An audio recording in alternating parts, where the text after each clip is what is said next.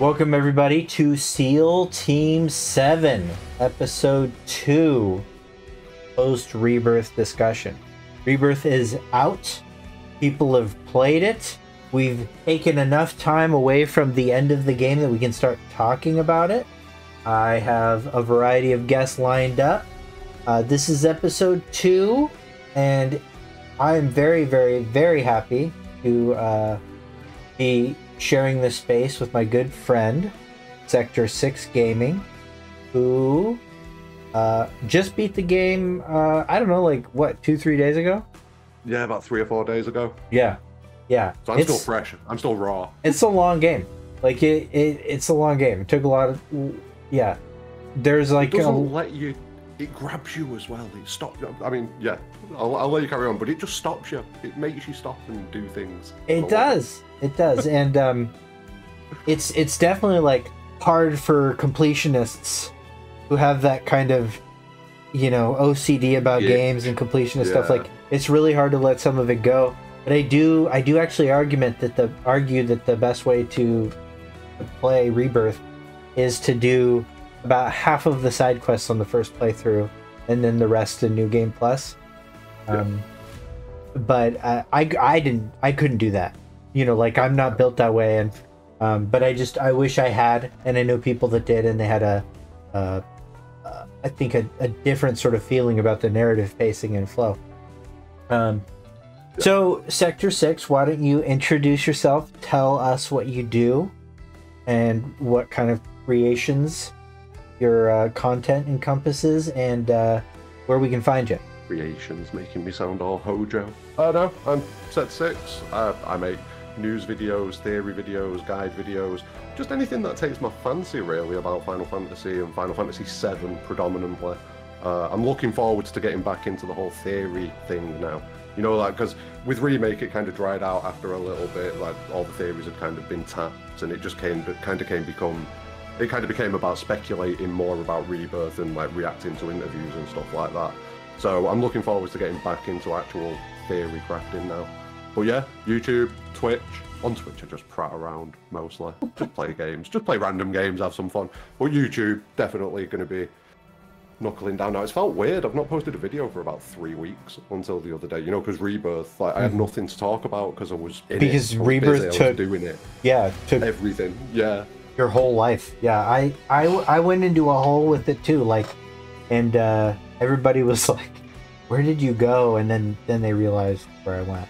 It was funny because I noticed that you disappeared. You were doing your playthroughs, weren't you? Your Remake playthroughs, and you disappeared. And as soon as that happened, I was like, oh yeah, he's got it. I can't talk to Baby Seal now for about a month. Yeah, and I respected that. I felt bad too because I wanted, you know, you're one of those people that I kind of talk to, and I have kind of like a real, I don't know, similarity in just like the way that I overall respond to lore.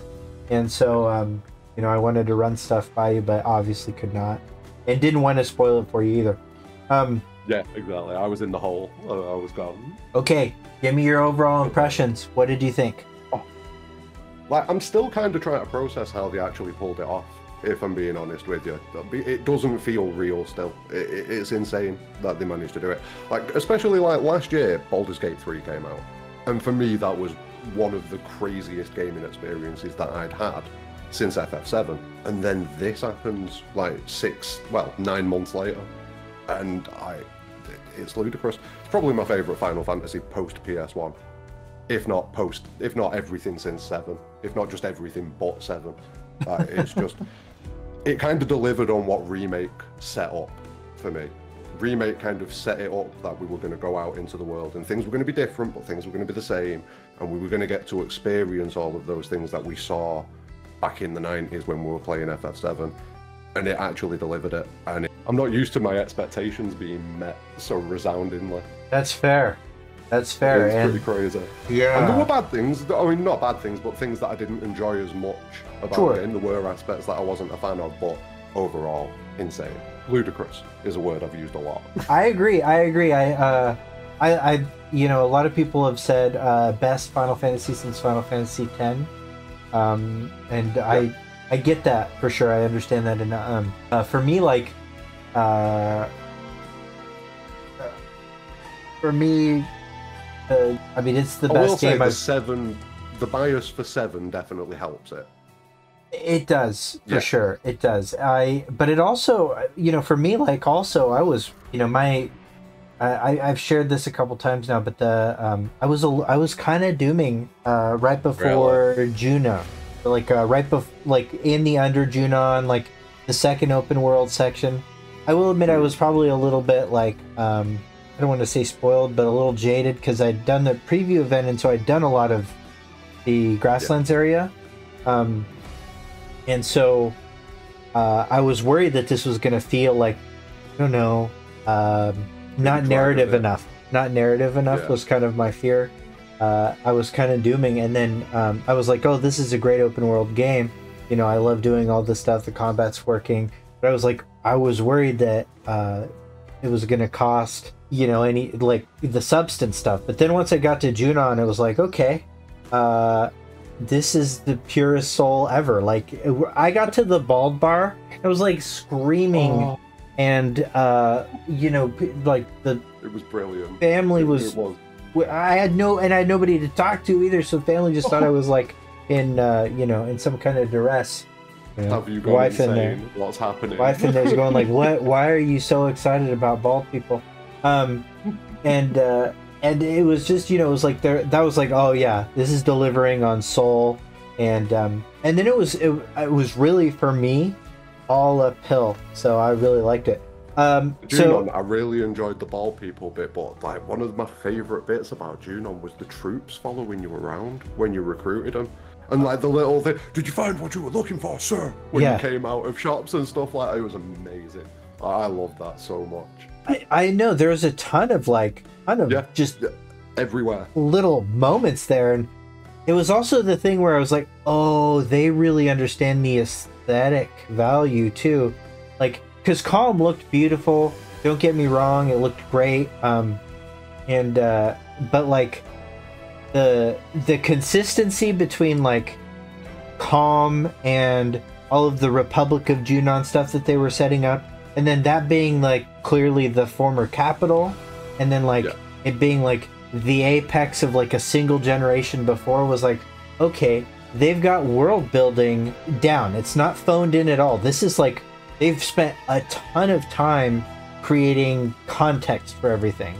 So it was all woven into each area, like everything kind of fed into it, and kind of it just enhanced the feeling and the immersion of it. Like, it's still unbelievable to me. It genuinely is.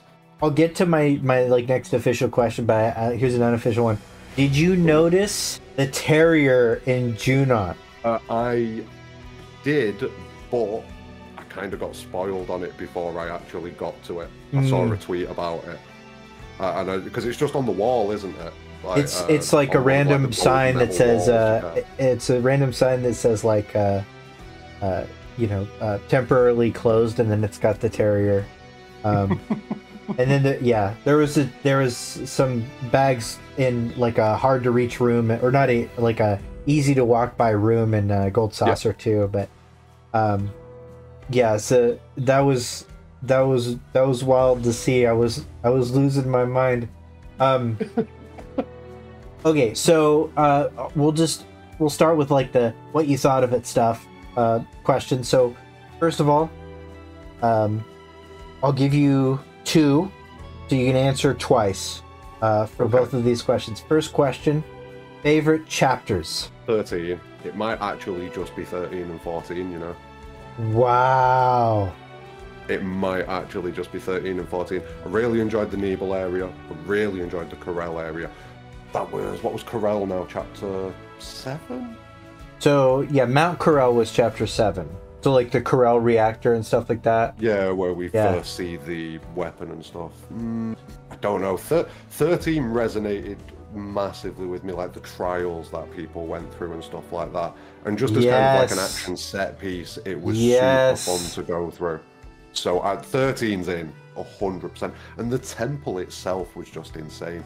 And like, the thing with the holograms, the Sectron holograms when you walk into, like, I can't deal with it. So yeah, 13's in. Man, that is so that 13 is definitely in. I loved particularly the like last quarter of that chapter a lot. Yeah. It's one of the chapters that, you know, like Cloud in that chapter as well. Oh my god. It's also got my favorite music of any of the chapters. I'm upset that the music in chapter 13 isn't in chapter 14, but I still loved it. Like, listen to the cries of the planet, like the weird version that turns into when it turns into the battle theme, then it turns into the real temple theme. But yeah, I love those moments. I just loved how creepy the end of 13 was too. I loved it, but you'd probably be surprised to know it's maybe one of the most criticized chapters. Not for story reasons, but because of the length of it. The length of the chapter. Yeah, it is a bit long, but I kind of fully expected that. And then the shortness of chapter 14 in comparison, it kind of makes sense. Yeah. It kind of worked in that context. Because I was expecting 14 to end up being much longer than it ended up being. I thought we were going to have to kind of work our way through to the city, you know, to the Forgotten Capital. But the way it just kind of bam straight in, I was like, all right, cool. And then 14 was Yeah, I mean, okay, that's another one. You're very divisive chapter, I can imagine. But like easily one of my favorites. I have some criticisms of like some of the music in there, and then I also empathize with people that were like upset with the you know, the thing that happened in it, and we'll talk about that later. The thing that happened in it. But I love that shit and lived for it, and felt like I felt like the game was made for me. I was like, oh, I'm the only one that's gonna like this shit, you know, like I was. I'm sure we'll talk about it later, but there's a lot of additional layers on top of the thing. I know. So many additional. I love the interlude portion too. Like, to me, like the first part, and this is something that people will try and punch me in the head over. But it's like I did not feel, the thing about 14 that I really liked is that I did not feel necessarily like the interlude was going to deliver on anything that meant anything until the end. And it did. I really loved all of the moments of the interlude.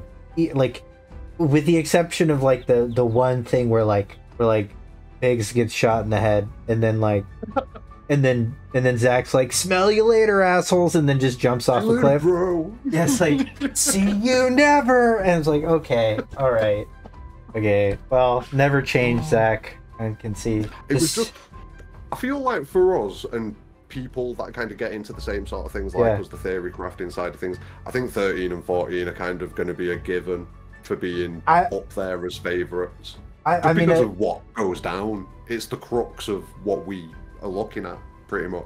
Right, and like, you know, I couldn't like just rewatch it on YouTube while I was doing, you know, initial analyzing, and so I have I've like my copy that of captured footage of the ending from like the last quarter to chapter 14.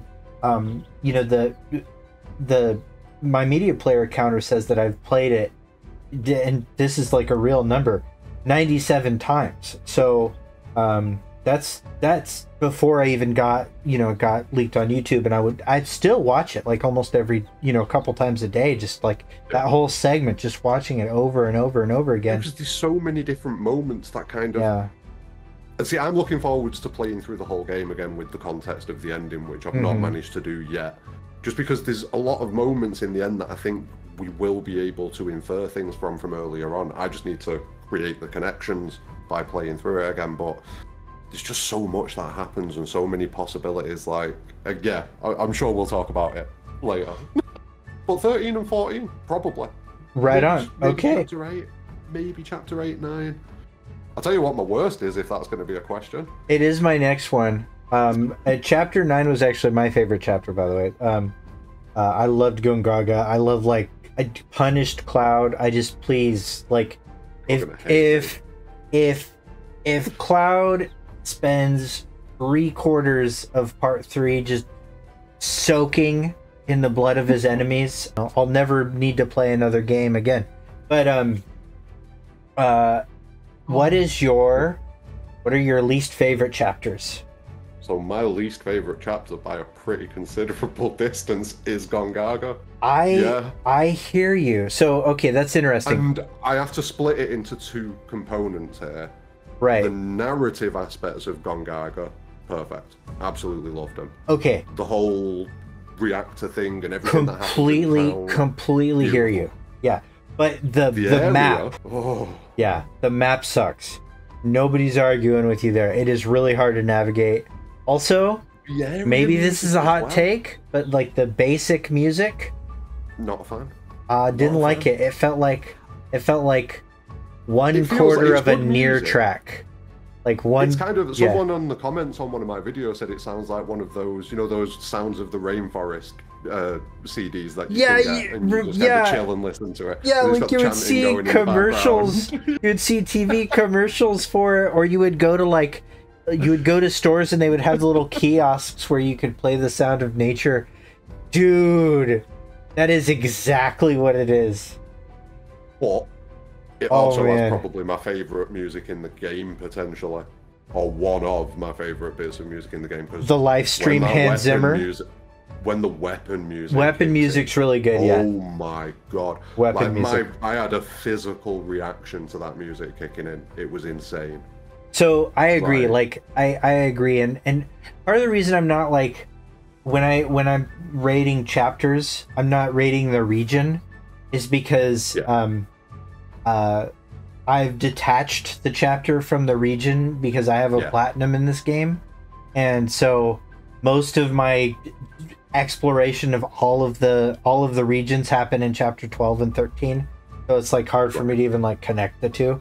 But I fully agree on Gongaga, like regionally.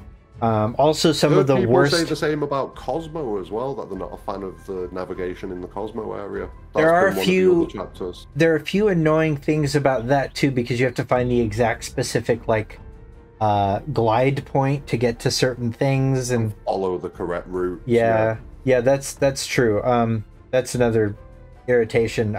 Open world wise, weirdly, the region that seems like it should be the most closed off is Nibelheim, but it's actually the easiest to navigate with the flying chocobo and shit. So much fun as well. I loved gliding with the chocobo. Yeah. I did a lot. So okay, so how about from like a narrative perspective, what are your least favorite, let's say, segments of the game? You know what? There's not many things that I didn't really enjoy. I'm gonna possibly annoy people a little bit. I really don't like what they've done with Red. I get why they've done it. You mean his voice? Yeah, I feel like they've done two extremes. Have you heard? If they'd have kind of met in the middle a little bit more. Have you heard the Japanese voice? Oh no, is it horrifying? It'll make you like the English one. Oh, will it? Okay, dude. Like, you know how Goku sounds in Japanese still? Oh yeah. It's like that. Oh. So it does sound like a 75-year-old woman. And I don't have an issue with that, but it is very different. So it's like even more different. It's jarring. Yeah. It's very jarring going from like the old wizened sounding Red 13 to the really young. I don't know. It's just a bit too much. I think they went too far apart with it. They should have started each of them a bit closer together, maybe. I did have like a feeling like I don't know. I feel uncomfortable. I've turned on it a little bit because I've redone all the side quests in hard mode. Another reason, by the way, that I feel like it's a good idea maybe to save side quests for second playthrough is, despite it not being tied to the platinum like at all, several manuscripts are tied to side quests in hard mode only. So you have to redo. So you have to redo them if you want to max out all the weapons, all the weapon abilities for all the side characters, which really does come in handy if everybody's weapon level 10 for some of the harder Chadley challenges. So it is kind of. You don't have to do the chickens again. We have to do the chickens again. So that's interesting to know. I like hearing people that have that much of a like kind of positive take on the story. I just enjoyed it. Like yeah, it was just fun the whole way through. Like with Remake, there were a couple of dead chapters, like the sewers and the expressway. You know, there were moments where it just kind of felt a bit like, oh. And I put more than double the time that I put into my first Remake playthrough into Rebirth, and I think I only kind of really felt like that when I was, because it became a point of I need to do as many side quests as possible. I did the stupid thing and did everything pretty much, but the only things that I didn't do was Battle Square and Gilgamesh Island. Everything else was done pretty much. Yeah. Sit-ups, I've not gone back for them. Oh my god, Jules. The Jewel, yeah.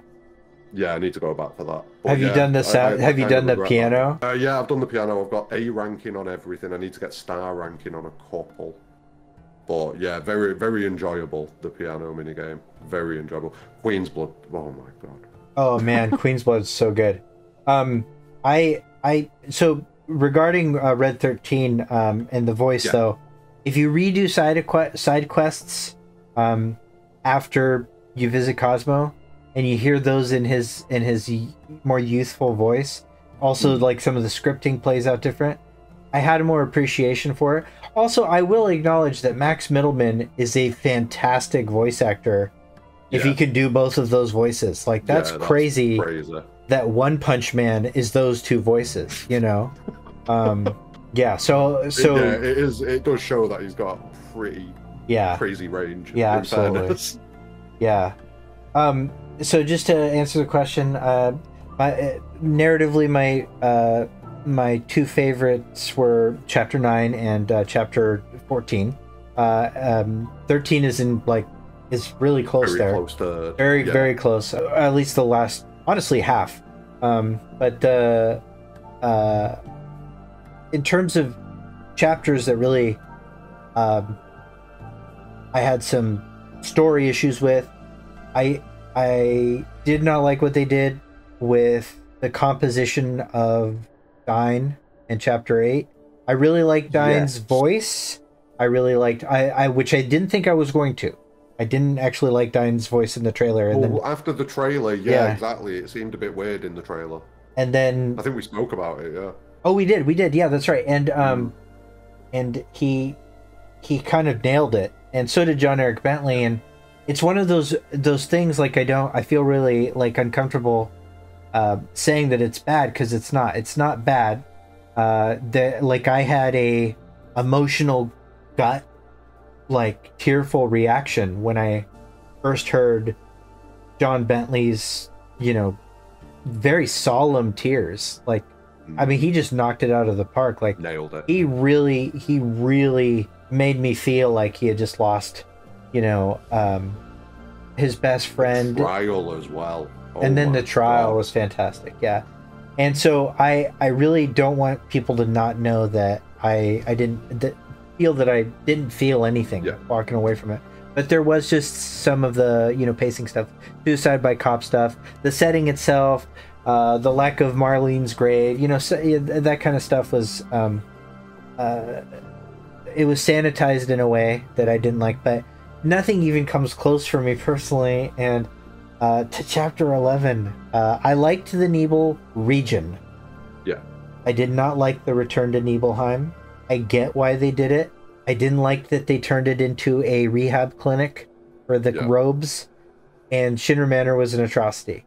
And I had this, I had all this copium that, like, when we went back, we'd be able to go upstairs, but like the safe on the wall, the safe, the safe code just being like a thing you pulled off the wall was hurt my heart. The Vincent boss fight was good, and I really like what they did with Roche's character, but hated the depiction in that chapter where he just like all of a sudden has a robe on. I was like, oh man, dude, that was it was a bit quick, the switch over, wasn't it? Yeah, it felt a bit quick at least. It was corny as shit. I get what you're saying about the Shinra Manor as well.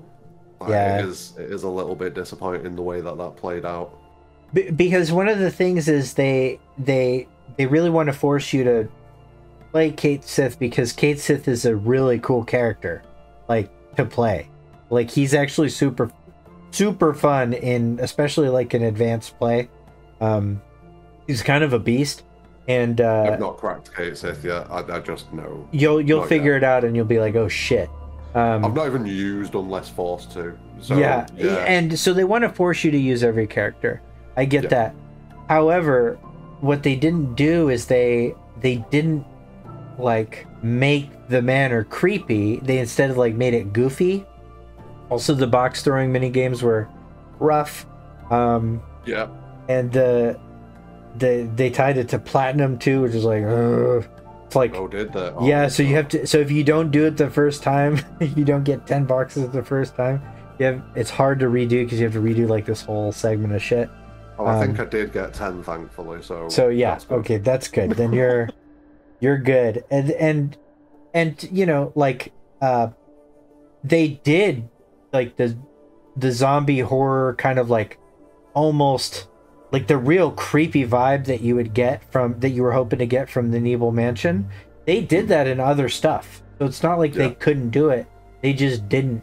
And then also like the deep ground underneath Shinra Manor, like I was like, oh, this is gonna be cool. They're gonna bring in all the dirge stuff, and instead it was just like a very sanitized, like, you know, almost like kind of procedural hallway area. And for just like an area I was really looking forward to, is a bummer. But I did actually. Well, we did have a lot of expectations going into it for the Nebel region, didn't we? So I get what you're saying. It's definitely a bit of a shame. I would have liked to have seen more like Cloud / Sephiroth flashbacky kind of mind-bending stuff in that chapter, to be honest, because it would have been Cloud like returning to the point of his trauma, basically. You know, it's like the second place too, where it's like that, where it's like, okay, this is going to be where we get all like the craziest lore dump. We're gonna get it at Cosmo Canyon from Bugenhagen. We didn't get anything off Buga. Yeah, no. we got, but we did get the gate. We did get the gate. Yeah, definitely. Okay, so let's just get to lore stuff. So I have some rapid fire stuff for the ending that we will get to you know, maybe 20-30 minutes from now. But were there any details in the first 12 chapters that really got your brain bubbling? Like what was your kind of experience with, like, oh, this is the direction they're going. This is confusing. Oh, I can't wait to see what this is going to be.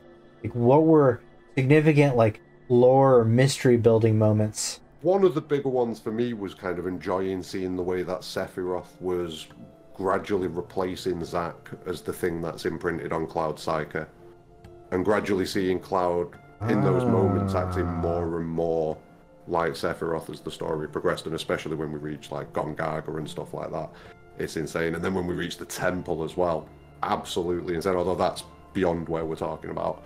But yeah, seeing that kind of devolution of Cloud into that kind of cold, murderous character at certain points, that was quite fun to watch.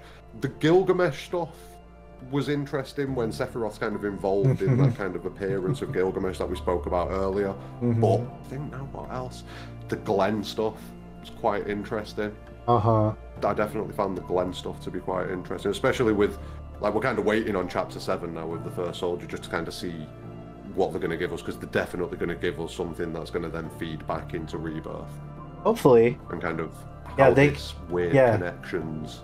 Yeah, maybe we finally get caught up, like right before part 3 drops, 2028 or whatever. Yeah, they've got like 4 years to 4 chapters. So yeah, absolutely. So seeing the unfolding of the other world as well. What were your thoughts about that? Through the story, it kind of didn't make a massive amount of sense to me, obviously, until we got to the very latter stages of the game and kind of everything started clicking. But it always felt like it was some sort of other possibility, maybe, or something like that. The white materia was something that kept my brain going a little bit, and the fact that why is it clear in one and active in the other? Do you know what I mean? That was something that kept me interested, and again, we get the payoff for that later on. Yeah, there was a lot of things. I think it was little things just kind of spaced out here and there, just kind of dotted about, that kind of kept me wanting to drive forwards towards the end of the game. But yeah, definitely the alternate world, definitely Cloud and his descent. That was probably the main one. Yeah, that was fantastic, and that's something they really did set up in part one. I think is that there was always this. It was something that like you really had to kind of look at it to recognize that it was different. But now like there's no looking away, and I think that's a really cool way to do it. How about in terms? The one would be the gay. That'd be the only other one. The gay.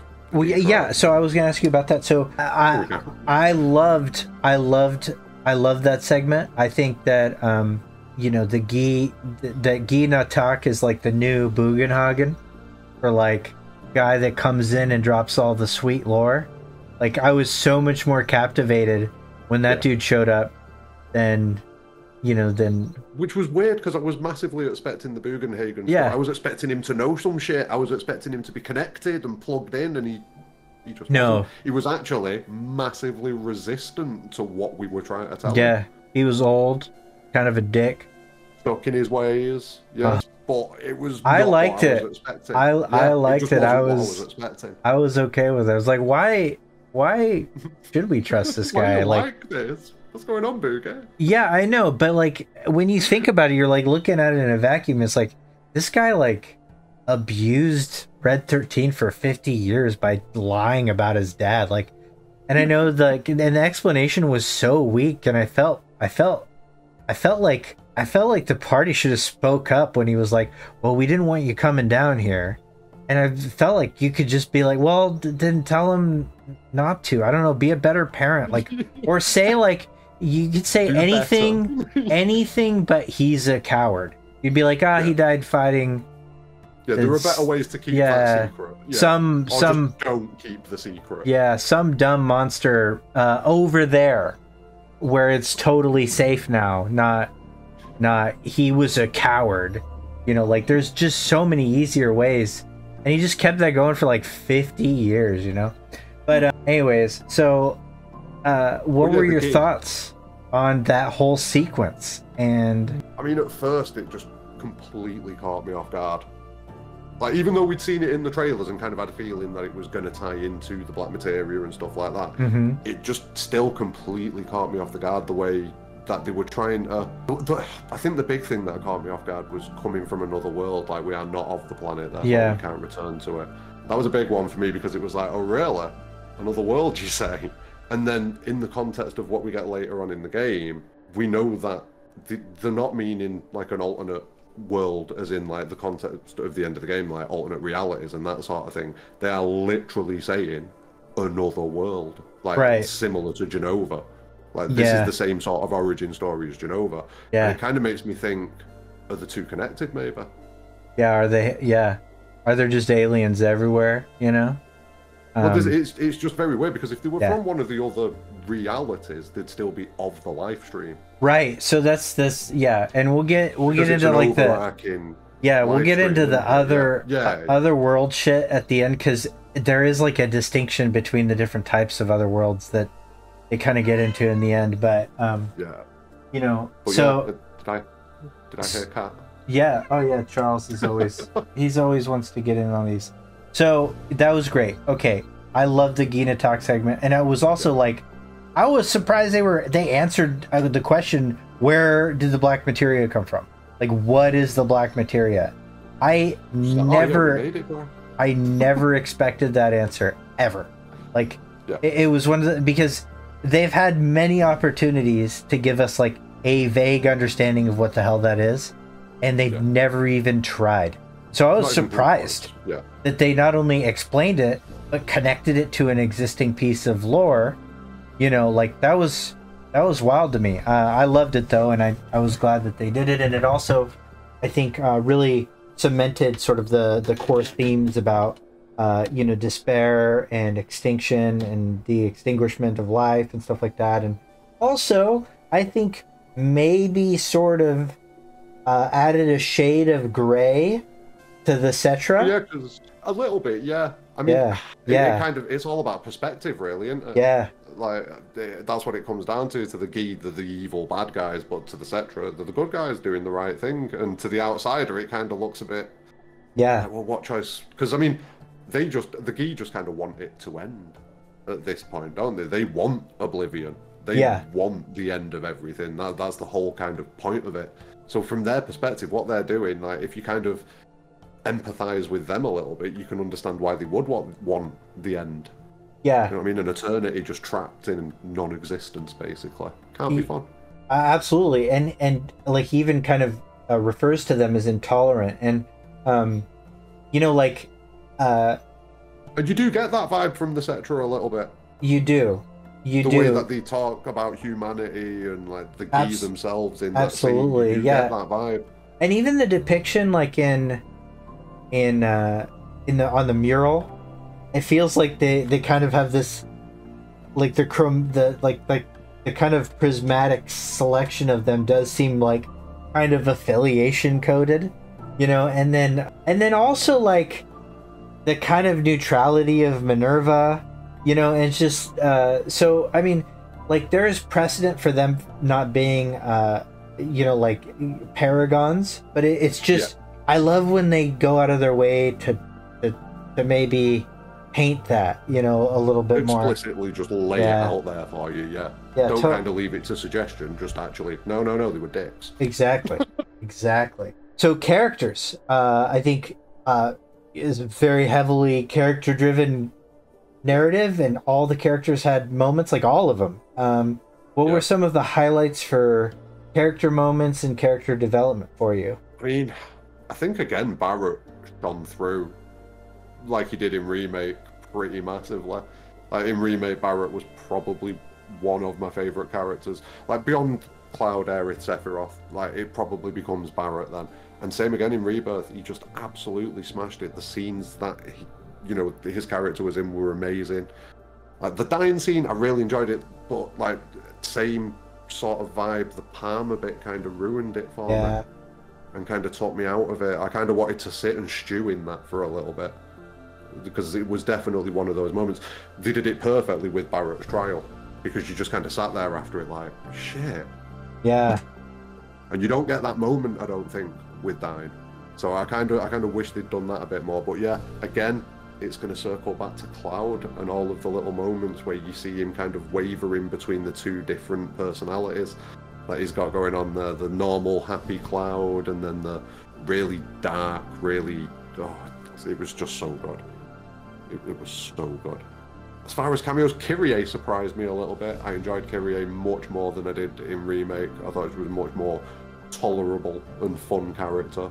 Same with Roche as well, to be fair, although again, it was a little bit weird the way it just kind of threw him into a black cloak and was just like, right, no, he's done now. There you go. He was great. I mean, as a character, like, it's just what happened at the end I felt rough, but did feel. So what about Dio and Rhonda and Dio was very fun. Was very fun. The Queen's Blood story was pretty weird. It was.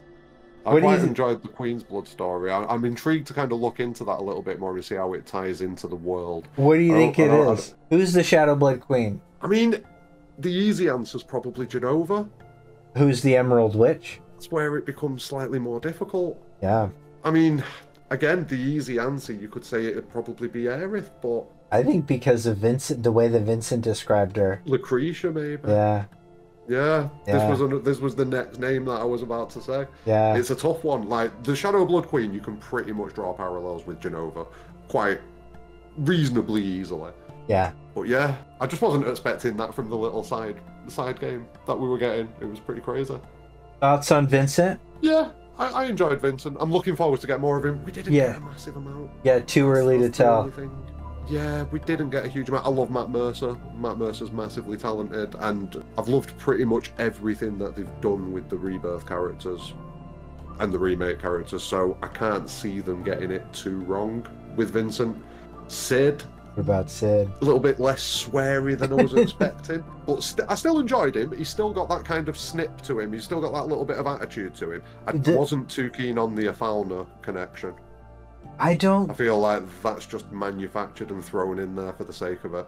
It feels a little like implausible chronologically. Yeah, it almost does. Yeah, that's a fair point. Because I mean, if he's, I don't know, I feel like they're gonna have to change his age to make that work. Well, yeah, because what is he? He's like 35, 38? I think he's supposed to be 32. Really, 32? Jesus. Oh yeah, there's no chance there. Surely not. So he would have. It just feels forced. It just feels forced to give him a reason to help us. When I feel like him getting money would have been enough of a reason for him to help us. It's Sid. Come on. I liked his banter with Barrett. There was where Barrett's like, I hear you fly for Shinra, and he's all, well, that's not gonna work for us. And Sid kind of put him in his place. He's all, well, I don't really give a fuck, you know. And that's what I mean, though. He's still got that attitude is still there, and you can see it. And I think it will bubble to the surface. I just think it was a bit of a weird way to work him into it at this point. But, like maybe they didn't necessarily need to. We all heard that speech 286 times loading chapter 12. Dashifu. I know, because but I don't think you've gone through and replayed it yet, right? No, I've replayed chapter 13 and 14, but other than that, I've not had a chance to go through and redo it all yet.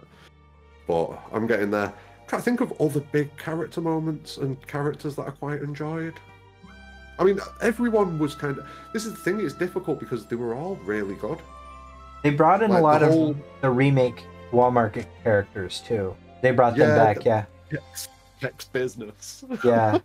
What do you think about that? What do you think, like, I mean, I like the idea of, like, a legacy of remake characters staying through, but do you think that they maybe should have instead added other compilation characters? I think there was possibly a balance to be struck, and I think we might see that a bit more in part 3 now, because like it's implied that Kyrie is going to be going back to Midgar now, so I would suggest that we probably won't see Kyrie that much going forwards.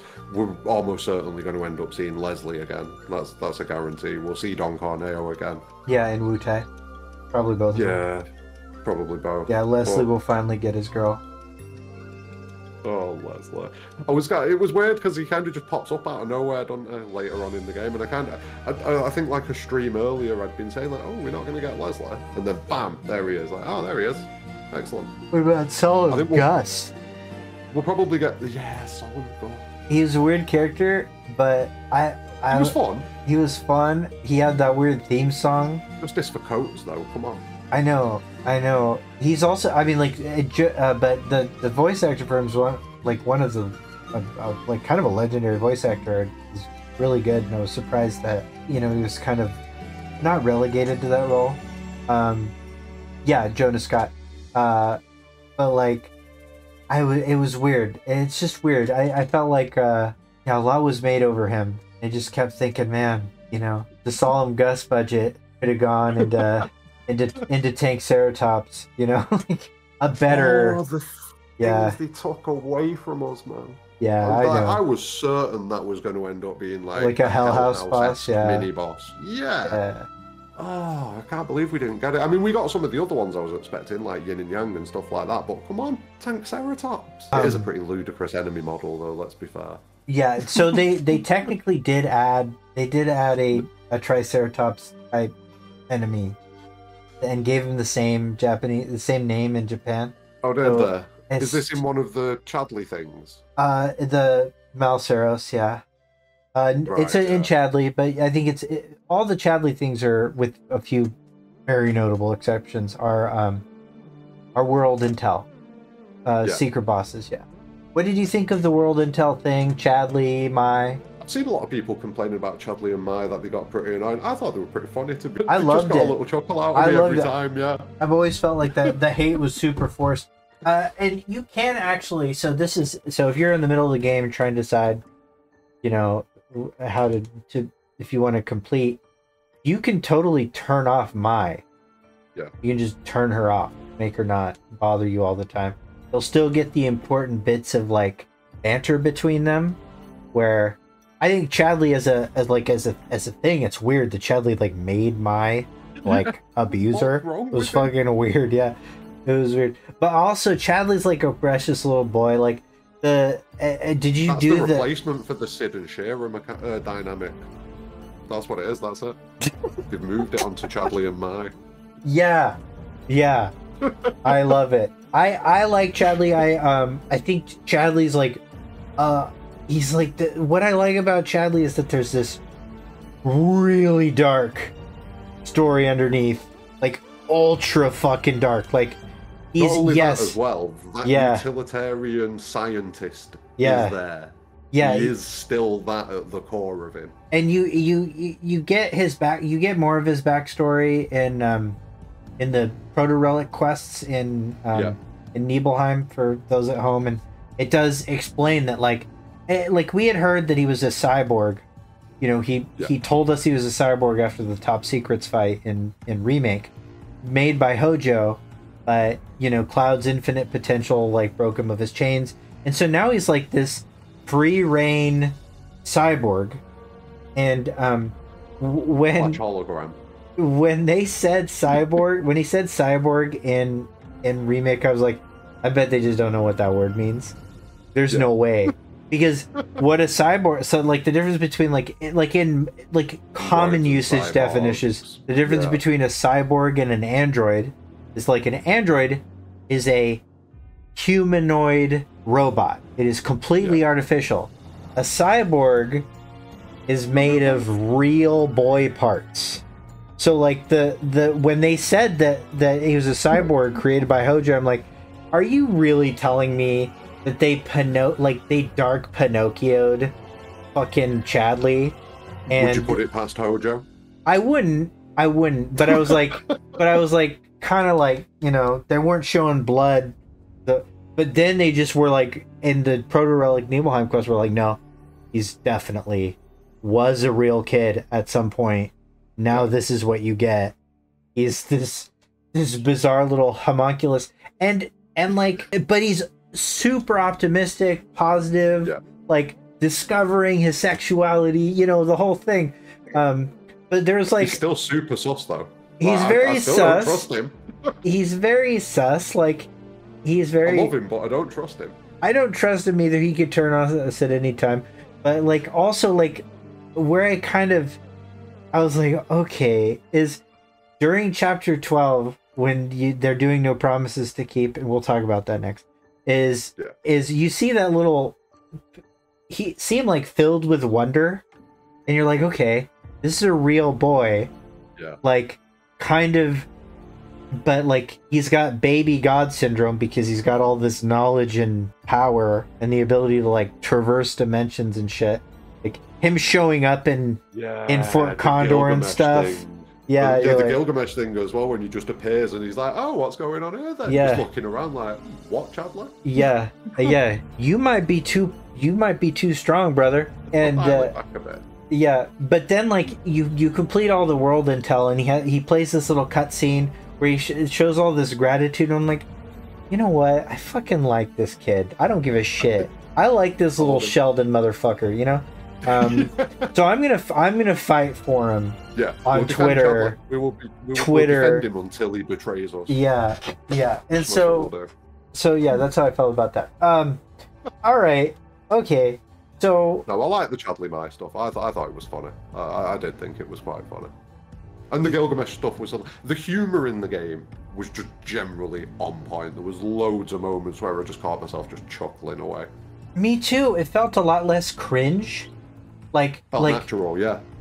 Yuffie, holy shit, so she's so good.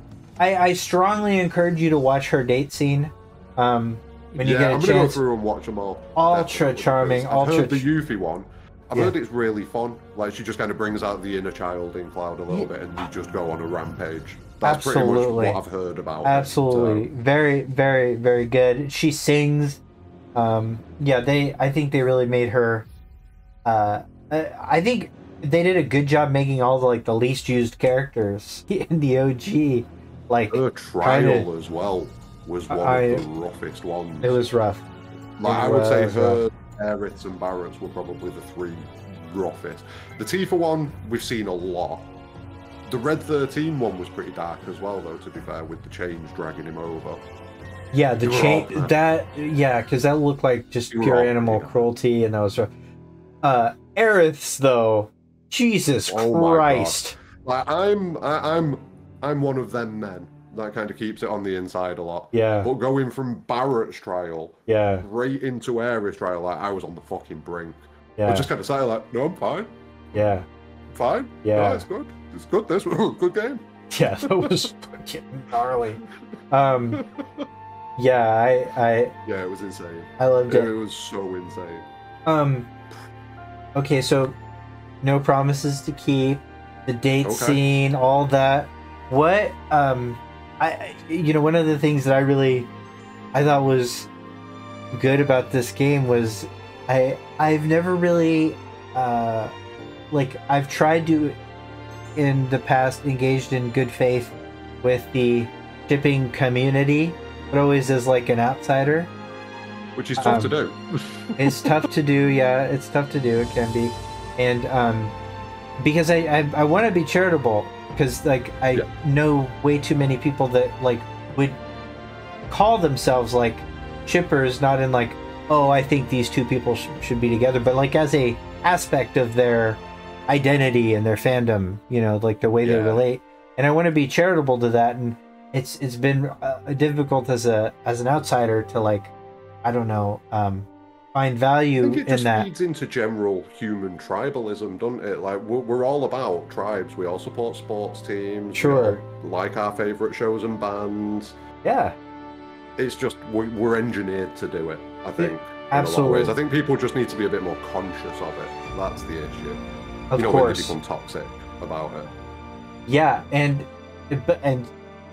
there's comments in chat like that Twitter doesn't make it easy. It doesn't. But I mean, to be fair, like it's not great on like Facebook or Instagram either. But no. But I will say that this game kind of changed my feeling regarding being like on the outside of it. I was very engaged. I was ban Super Sloth just for talking about United. We'll just ban them. Sorry. You Brits and your your wrong football. Oh no, God. So Sorry. It's I understand it's important. So it is, it's vital. Anyways, I found myself being generous to the shippers. Yes. I found myself like going inside of the shipper community. I was shipping this game. I loved everybody's relationship with each other. I loved the romance in the game, and I'm one of those. I really liked all of Cloud and Tifa's dynamic. I really liked all of Cloud and Aerith's, and I think I've seen all the dates, and I feel like it's. I don't know how, but it feels like everybody loves each other, and it's really good. Like everybody, like I really think it's like there's genuine, like there's some weird catty behavior every now and then. It's like kind of passive aggressive and stuff like that, but it's instead like very human characterization. Yeah, it's real. It feels much more real. 100%. Yeah, because they're like traumatized like people. Yeah, they're traumatized young adults that like were robbed of like formative childhood, so they're basically teenagers.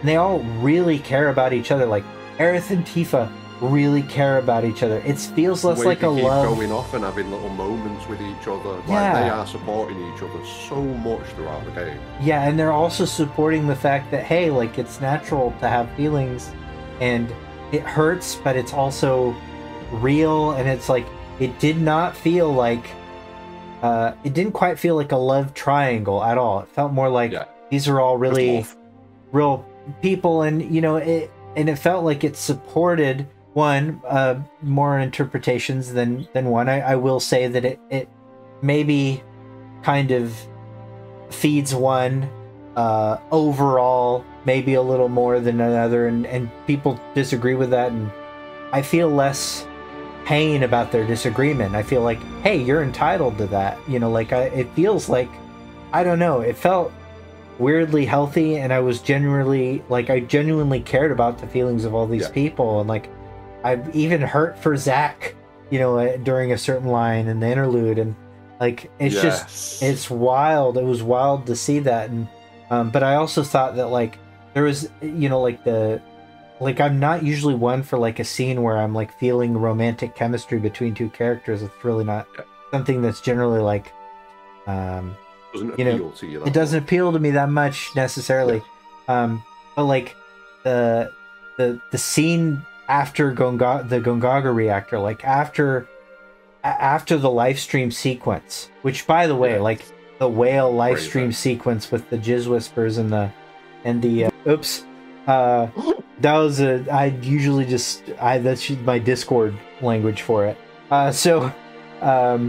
Yeah, that's gonna stay forever. Anyways, so the sequence was so good and the music was so good. So right after this really like kind of transcendent like journey from like harsh, Cloud almost murders Tifa after like just becoming full Sephiroth and blowing through those troops, and then like the whole tragedy of that, then her going through that to the awesome Hans Zimmer music to the live stream, like really good music, like so good, best track in the game. If having listened to all of them over and over, that became my favorite later on. At first it was Jenova Emergent, but the like just that feeling of like, oh, this is so transcendent and hopeless but hopeful, and then you get to Gongaga and there's that exchange in the bed with you know, Aerith and with Tifa and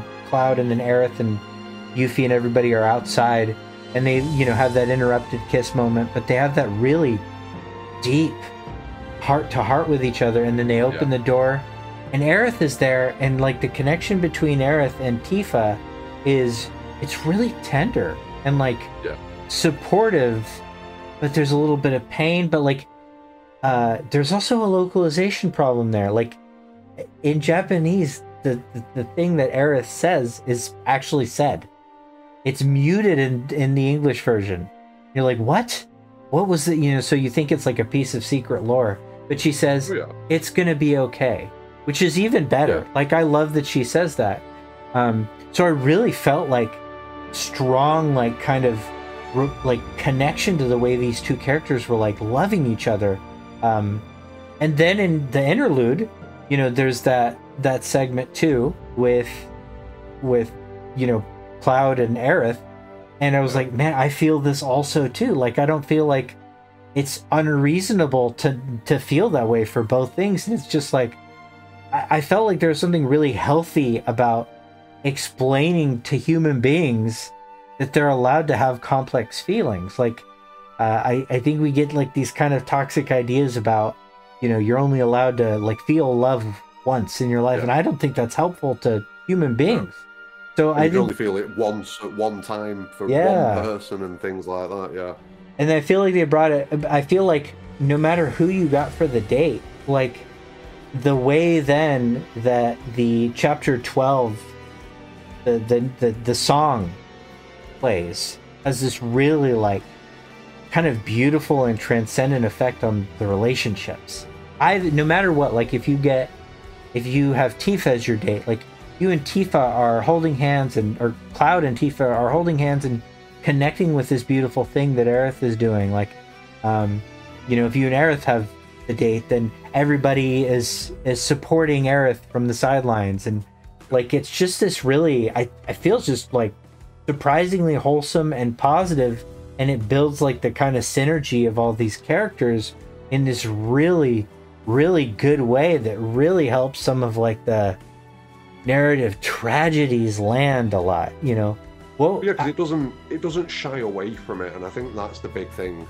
Yeah, like, it could have shied away from it as a game and kind of been like, no, we'll put this on the back burner, but they didn't. They just kind of opened it and explored it and kind of showed all these different moments with all the different characters and their interactions with each other. And I think, again, it just enriches the whole experience, especially when you get into the final chapters and things like that. And I kind of hope they continue doing it going forwards. Well, we'll get there for sure. I can't see why they wouldn't.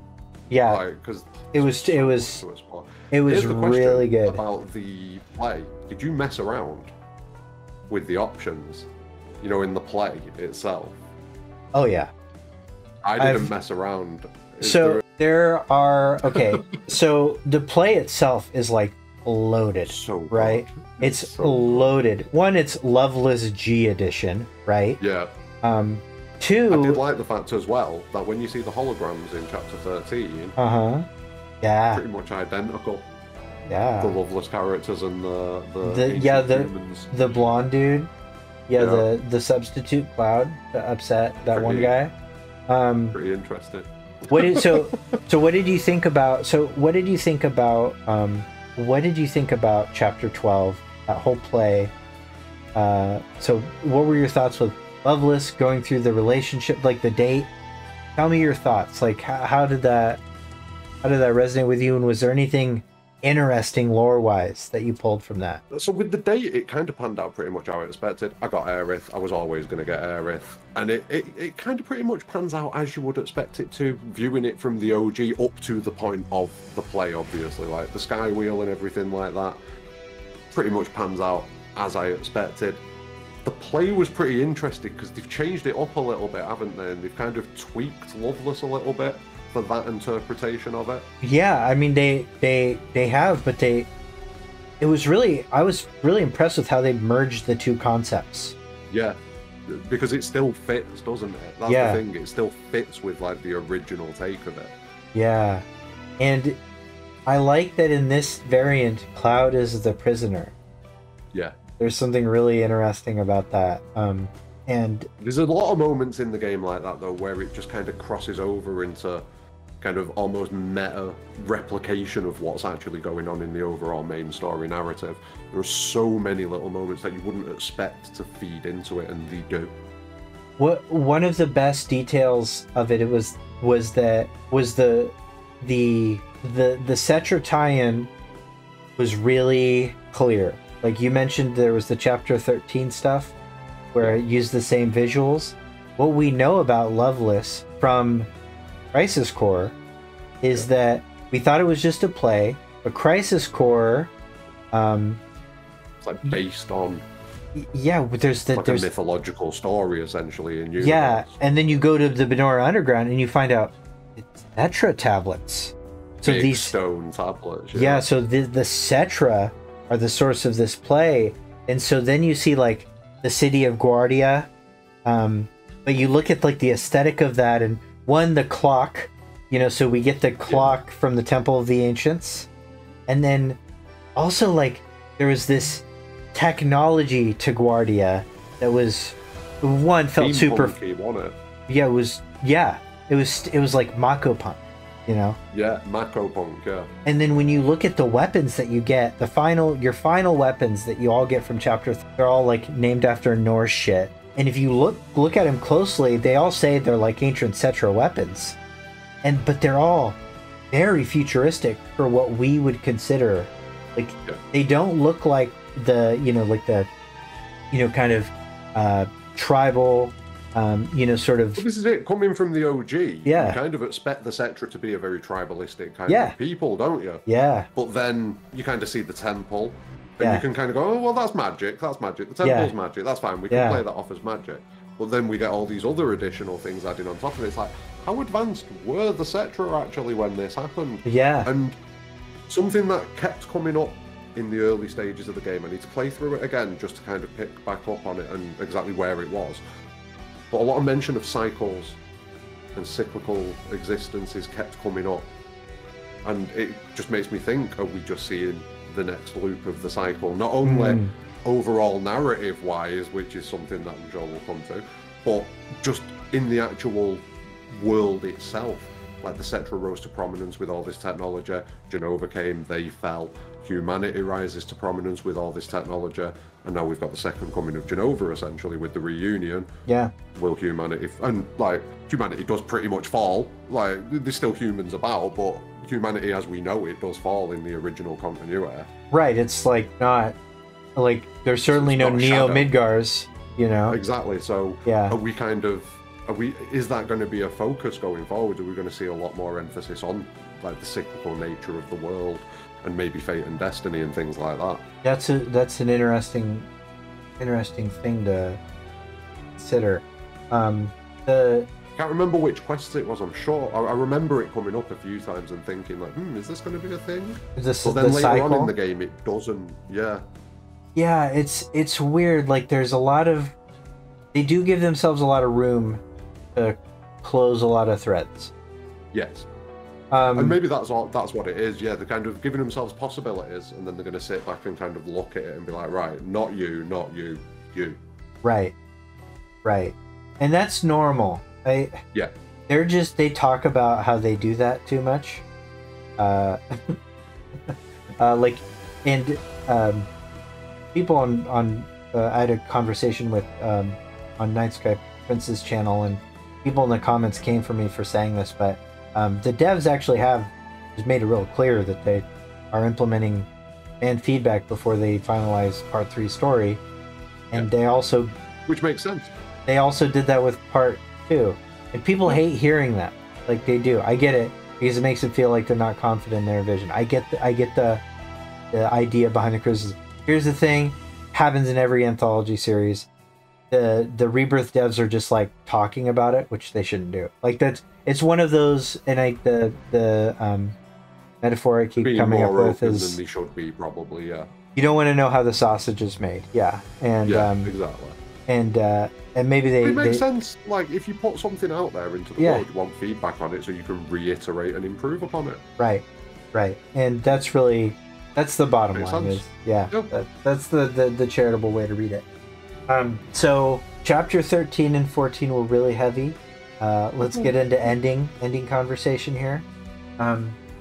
So before you tell me your whole read on things, just some yes or no questions. You can give yes and no as an answer to. Okay. Yes, no, maybe. Yeah. So you can give like a not applicable answer if it's not a binary. You don't think the answer is binary. Okay. Question 1: did Aerith survive? I mean, that's very much a yes and no. Okay. All right. No, in our world, the world that Rebirth is existing and taking place in, I would say no. But it's impossible to believe that there is no consciousness of Aerith still in existence somehow. Okay, so that's an interesting distinction. So I guess we'll get into the details of that. Yeah, we'll definitely get into that. For me, like when I was asking alive in my head before I asked, but this is she alive or in the afterlife? And if you were to say she's in an afterlife, it's a Force ghost, I would say that still counts as no, as sort of an answer. But but I also you don't feel like answering that question yet, and that's fine because I don't feel like I don't know, it's tough. It's a tough one because it depends how many Aeriths were there to begin with. Okay, all right, we'll get there. Do you know what I mean? That's where I'm at. Do you think that was the multiversal element of 7R what you thought it was going to be? Again, yes and no. Okay. So all right. I was kind of the belief that it was going to be branching timelines caused by events. So like an event had happened, like a break in the natural order of things, and it would create a branch. I was also conscious of the possibility that could be going on in the live stream rather than being alternate realities. It seems like it's both. It seems like it's alternate realities going on in the live stream.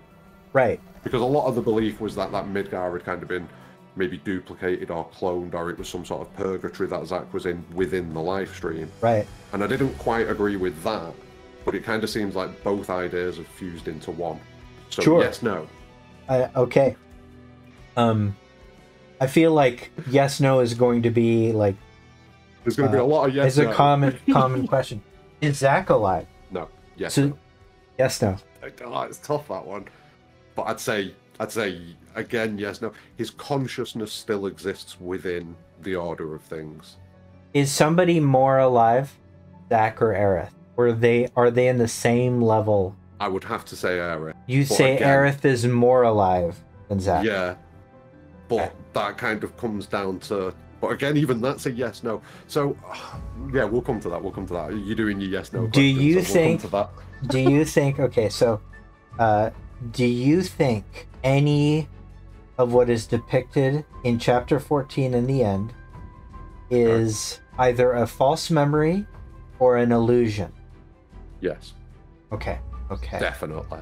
Okay. All right. Oh, yeah, something is. There's definitely at least one thing that is, yeah. All right. Okay.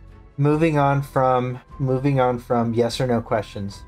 What were the White Whispers? So I ummed and ahed a bit on this. Initially, I thought it was the planet's whispers. But the whispers were the planet's whispers, realistically. Like the original whispers that we had in Remake. The fact that we've got the Sephiroth whispers with the little orb in the middle of them, and then the fact that we've got these White Whispers with, again, a little orb in the middle of them, I kind of feel like the White Whispers are representative of, in Remake, when we have the resolution scene, we apparently communicate with an Aerith with memories closer to the future. And if Sephiroth's able to do some of the things it seems like he's able to do, it would make sense if OG Aerith is also able to mirror some of those things that he can do. So I kind of feel like the White Whispers, I'm not 100% on this, obviously. No one is.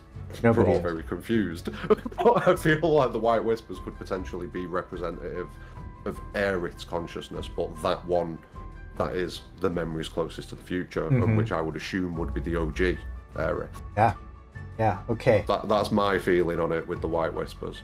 Okay. The planet's still in there as a possibility, but it's that orb in the center of the face that makes me think that someone is controlling those whispers rather than them doing their natural function. In Remake, it feels like they're doing their natural function, and therefore there's that absence of anything controlling them. Whereas in Rebirth, it's a bit different. So, in the interlude, the beginning of chapter 14, we suddenly start to see more stamps. Many more stamps. What is your take on what those stamps represent? It almost felt like it feels like it could be a convergence of like multiple worlds. That somehow multiple worlds that existed within this overall planetary system that Sephiroth establishes to us when he explains it. It kind of feels like somehow many of them have merged into this world at some point, and that's why we've got various different representations of stamp. Like all the different shops, the one that Johnny runs past holding when we're sat on the church there. Like as soon as I saw Johnny, I was like, "Fuck, Johnny, what?"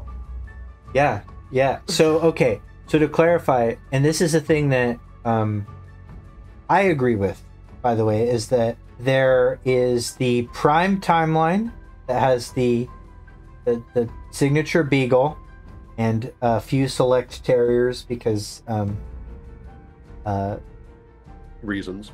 Yeah, because they forgot to take them out. They forgot to take them out when they shifted from the single timeline thing. So I believe that is one timeline. So there's a prime timeline, and Rebirth, Remake world. Yeah, and that the other world, the world of the interlude, is just one other world.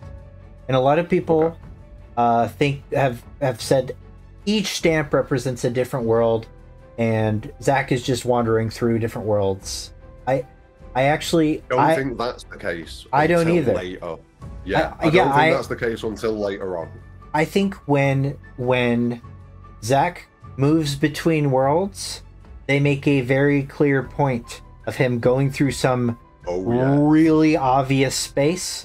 Like there's the rainbow effect, isn't it? It's that rainbow holographic. Don't get me started on the rainbow effect. I have spreadsheets and shit. We'll talk about that at the end of. I need to go through and kind of identify every moment where we see it myself. But on an initial playthrough, that feels like it's significant of something or someone transferring between. And to be fair, like I think that there's a real value to your first read on it. Yeah. Like without you analyzing and dissecting everything, because sometimes your first read on it like sort of dictates how you start interpreting the rest of the data. Yeah. But one of the most common explanations is that each time you see a new stamp, it's a new world being depicted. So you're just seeing all these different worlds. I think the interlude world is one world, and the real world is another. So I think there's absolutely for sure a multiverse. Gilgamesh is in a top level different world. Like that is just a straight up trans-dimensional, isn't he's not in like a different world inside the planet. He's in straight up world. He's in like the type of multiverse that's in all Final Fantasy. He's in the FF multiverse. Yeah. The interlude is in the he's an NT. Yeah. So like the worlds inside the planet though, those are exactly like you said.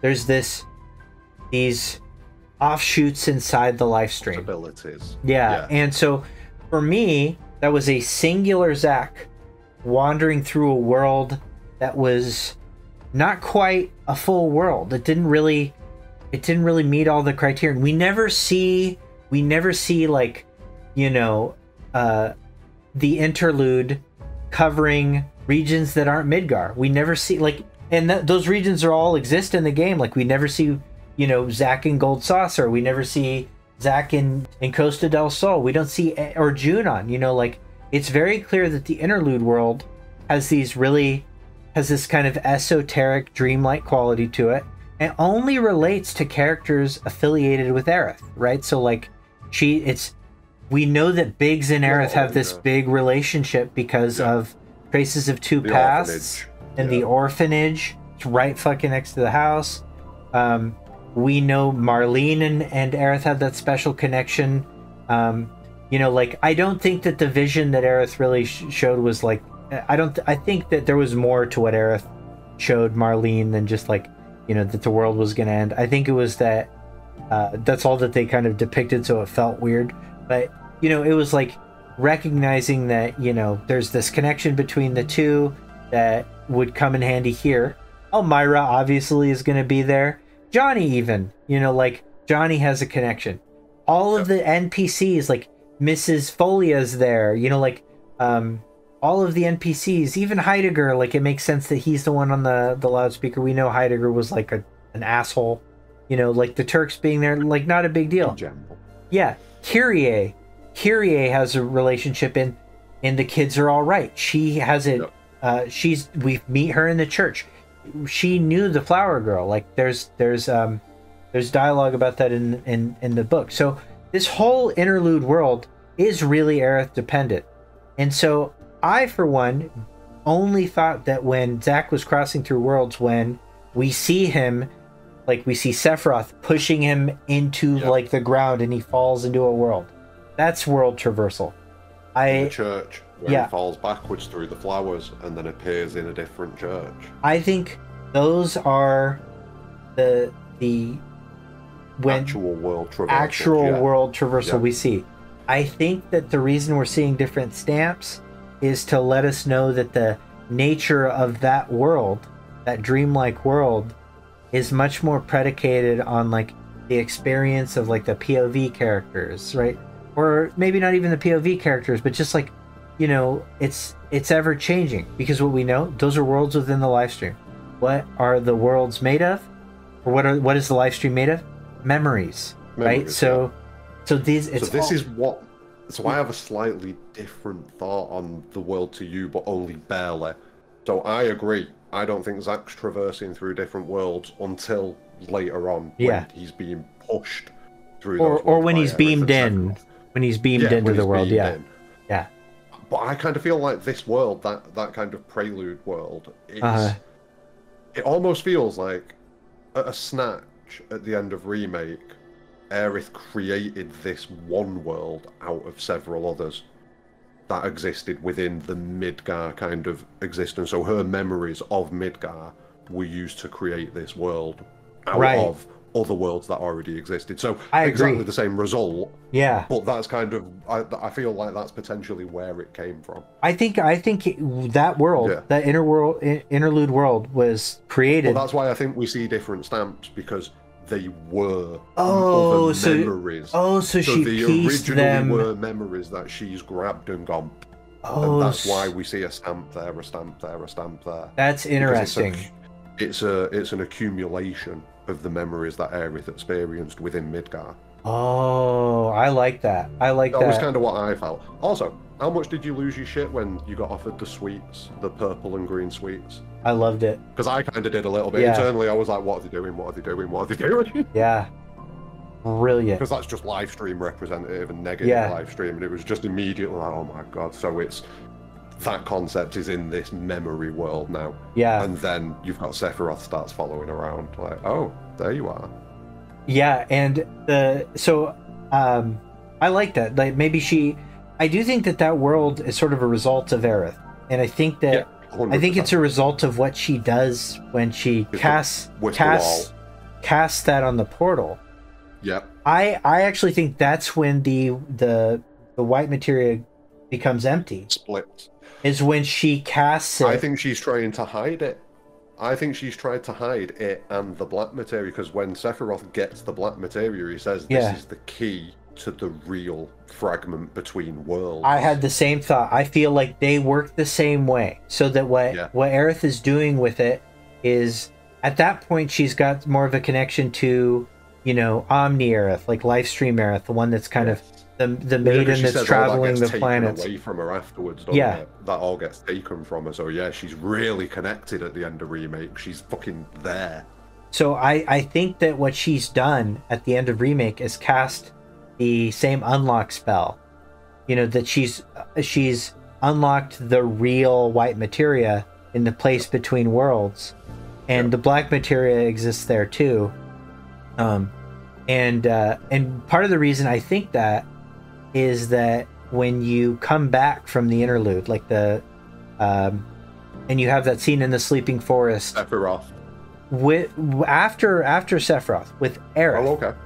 When you're talking to Aerith before you remember, it's the bright green, it's the bright green sleeping forest where you're having this conversation. She takes the white materia. You hand her the white materia, and it's full, right? Yep, it's powered up. It's powered up. She puts it in her hair, and if you look really closely, the rainbow comes off of it, and then she hands you I need to go through again. And she hands you the empty one back. So what it's representing is that you went into this interlude world, gave future Aerith the real white materia, the one that she can actually pray with, you know, and so like I really do think that, you know, based on my interpretation, is that the rainbow is representative of the you know, the white life stream, which is life stream that is being purified by holy, like in a omnitemporal sense. And so the reason why I think that is that the whispers still look like robed clones. And so I think that the planetary whispers had started their corruption before we started Remake. That's why they look like already underway. That's why they look like robes, you know. And so the reason that they look like white robes now is because Holy's purification of the live stream happened after. And it's also like emblematic of the core theme of Final Fantasy VII, which is the purification of the planet, of the live stream, and of Soldier, everything, of Soldier, of Sephiroth. So the black materia, the black robes turning white, is indicative of Cloud's internal journey to me too. From there, and so I think it's kind of a thematic too thing.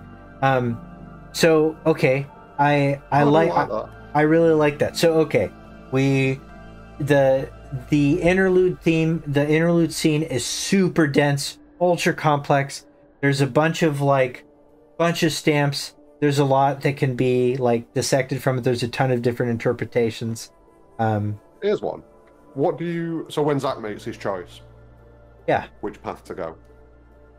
So he goes right, and then we see the big flash of light that comes out of the left tunnel.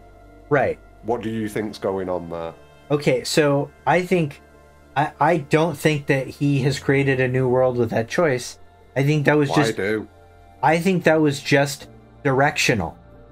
Okay, here's what I think happened. Here's the order of events. They were letting us know that he just came from Sector 5. Yep. the next time we see Cloud and Aerith, they're in Sector 5.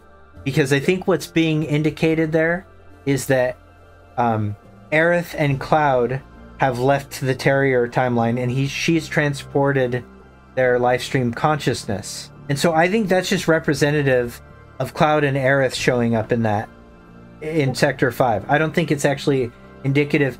I get that read though. Yeah. Because it's the rainbow effect. Going that way, it creates that ending that we see for him and Biggs. Right. I totally get that. Him that goes to save Cloud fails. Because when you get to the Shinra build, you've got those troops there. Everything's black. There's no everything's black. Nothing. But I'll tell you what else there is that was a little too dark to see. There's a Terrier behind him. Oh. There's a Terrier right behind him when he's in the Shinra building. And then when Biggs is eating Stamp Champs, they're pugs. So this is what I mean. This is why I think Well, okay, but so the Zack that exists in the Terrier goes and fails, right? And in the new world, we get the alternative for Zack. Maybe I don't know why that would be the case. That was what it felt like. I think it's more representative of the characters that are composing the scene. Like I do think that it's kind of more vibes. Like I think Pug sort of represents like Biggs's personality here. He's very stubborn. He's he's bullheaded. I think and then I think the reason that there's a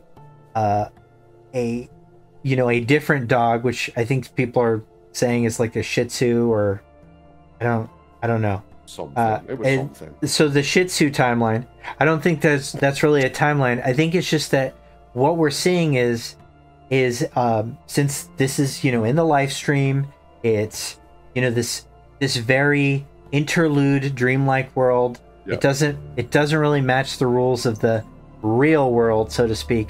It's more like reflective of its contents, and in that scene its contents are Cloud and Aerith, and so I think that so the world's kind of reacting to whatever they do, and Zack's going through that. That's my read on it. That's my read on it. But a lot of people are like really certain that each stamp represents a choice that Zack made, and I think that's viable too. The reason that I kind of went away from it is because the white light and the rainbow effect is actually character. It's a little character agnostic, but it's also it shows up in too many places that really represent that it's the white live stream. Like the place where it shows up strongest is when Aerith shows up on the battlefield with Cloud and Cloud's head. So I don't think that's a new world being created. I don't think that's predicated on Zack's choice.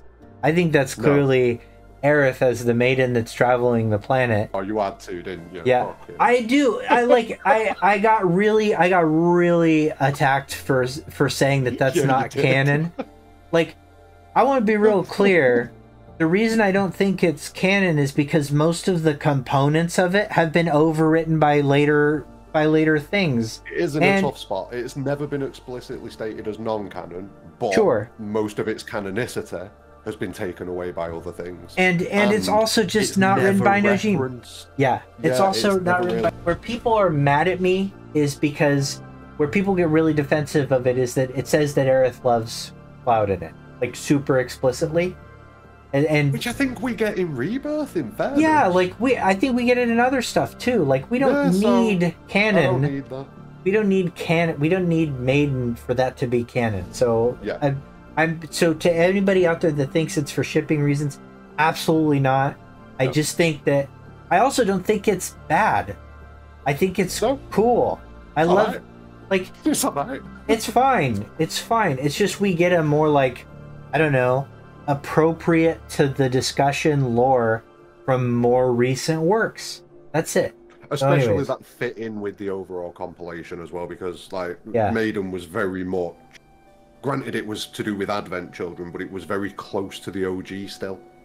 Do you know what I mean? Yeah. It was still very close to the OG, whereas now all this other stuff has been established post it, and they just don't reference it. They don't reference it. They've never said it's not, but they don't talk about it, so... that's all. That's all that I was saying. Please be nice to me. I agree with that. Yeah. I agree with that.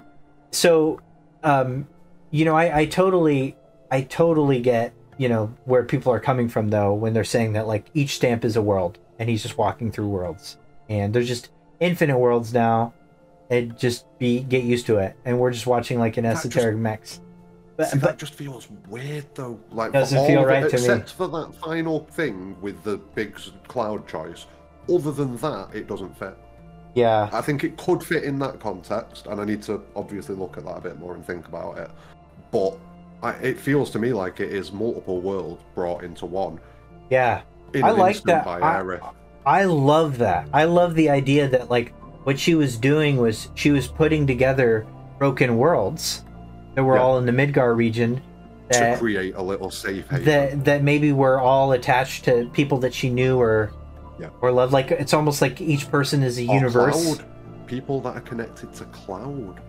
Yeah, there's just a lot of people connected to Cloud that weren't there. So it was like it felt very Aerith coded. Like it did, yeah. And like because she wasn't really connected. Everyone that it is pretty much everybody.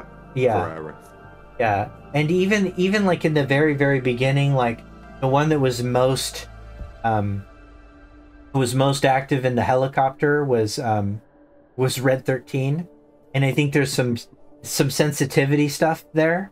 And the fact that Tifa wasn't there, I don't think is indicative of the fact that, you know, Aerith doesn't like Tifa, or that, you know, she's not a part of her memories. I think it's because Aerith is developing a relationship with Tifa sort of after that the itinerant worlds were created, right? You know, like she still persists on after she casts the thing on the spell.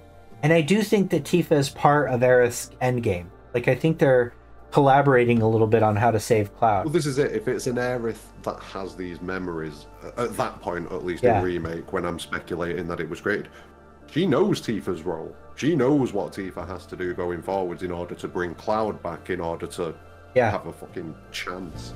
So she understands the importance. Absolutely, I think, she does. At that point.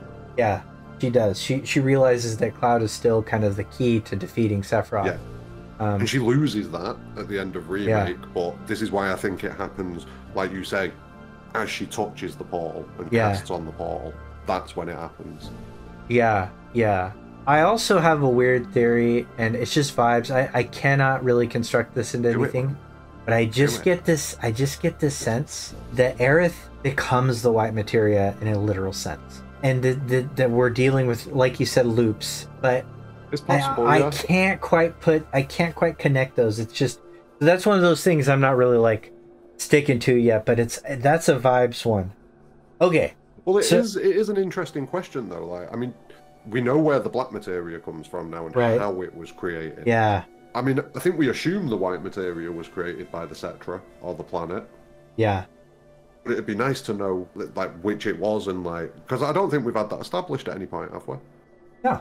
I don't think we have the white materia established. So now we that have we've no got idea. Black materia, and again, like the whole cyclical loop of the destiny kind of thing that's going on. Maybe that's it. Maybe Aerith's consciousness in like the original world, or just in the live stream in general. Because there's an argument that the live stream's kind of omnitemporal at this point. Like time isn't really a concept that matters. There's no way you can make an argument otherwise now. It's just well, look, it's just insane. So which is if fine. That's the case. All of these moments exist at the same time, technically. Yeah. So or some shit like that. With it. Yeah. It's important to remember that the authors can be very clever, but they're not quantum physicists. So like, if there's little holes here and there. Oh yeah, there's going to be. And I mean, this remember, is multiple realities and stuff like that. Yeah, there's scientific theories about them, but we've never actually found them or done anything with them or been to one. So do you know what I mean? It is still well planted within the realms of fiction. Yeah, absolutely. So when people get all, well, actually, no, chill. It's fiction. Stop. So okay, we get out of the prelude. Out of the prelude. There's the hug between Cloud and Aerith. She pushes him into the rainbow hole, and then you see Daddy Sephiroth in the background, and we get the big expo dump. and I'm just nutting the whole time as he's explaining it. Love the scene, love the music, and also him just saying, "See, this is what happens." You know, like, hey, there's multiple worlds, everything. That was great. So I like the reunion becoming a bigger thing. yeah, I'm a big fan of the reunion becoming much more than just Jenova coming back together. I mean, you could argue that the corruption of Jenova is the thing that's created each of these multiple worlds anyway. Like, Jenova's existence disturbs the natural flow of the life stream, and therefore the reunion has to include these other worlds. Oh, I because like they that. hold a component of Jenova. I love that. Do you know what I mean? I love it. I love it. Okay, so all right, we get out, and then we're at the Forgotten Capital. Yeah. And then Sephiroth shows up, and he's like, "Good Aerith, pray." You fight white whispers and black whispers. Yeah.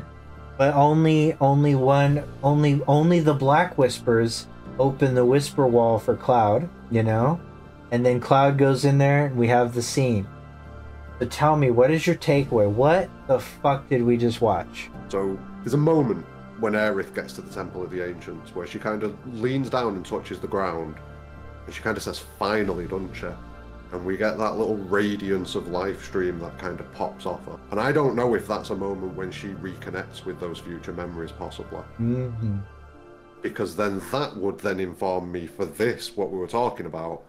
I think she knows that she's not ready yet, and she needs to slow Cloud down a little bit. She's not finished praying for Holy.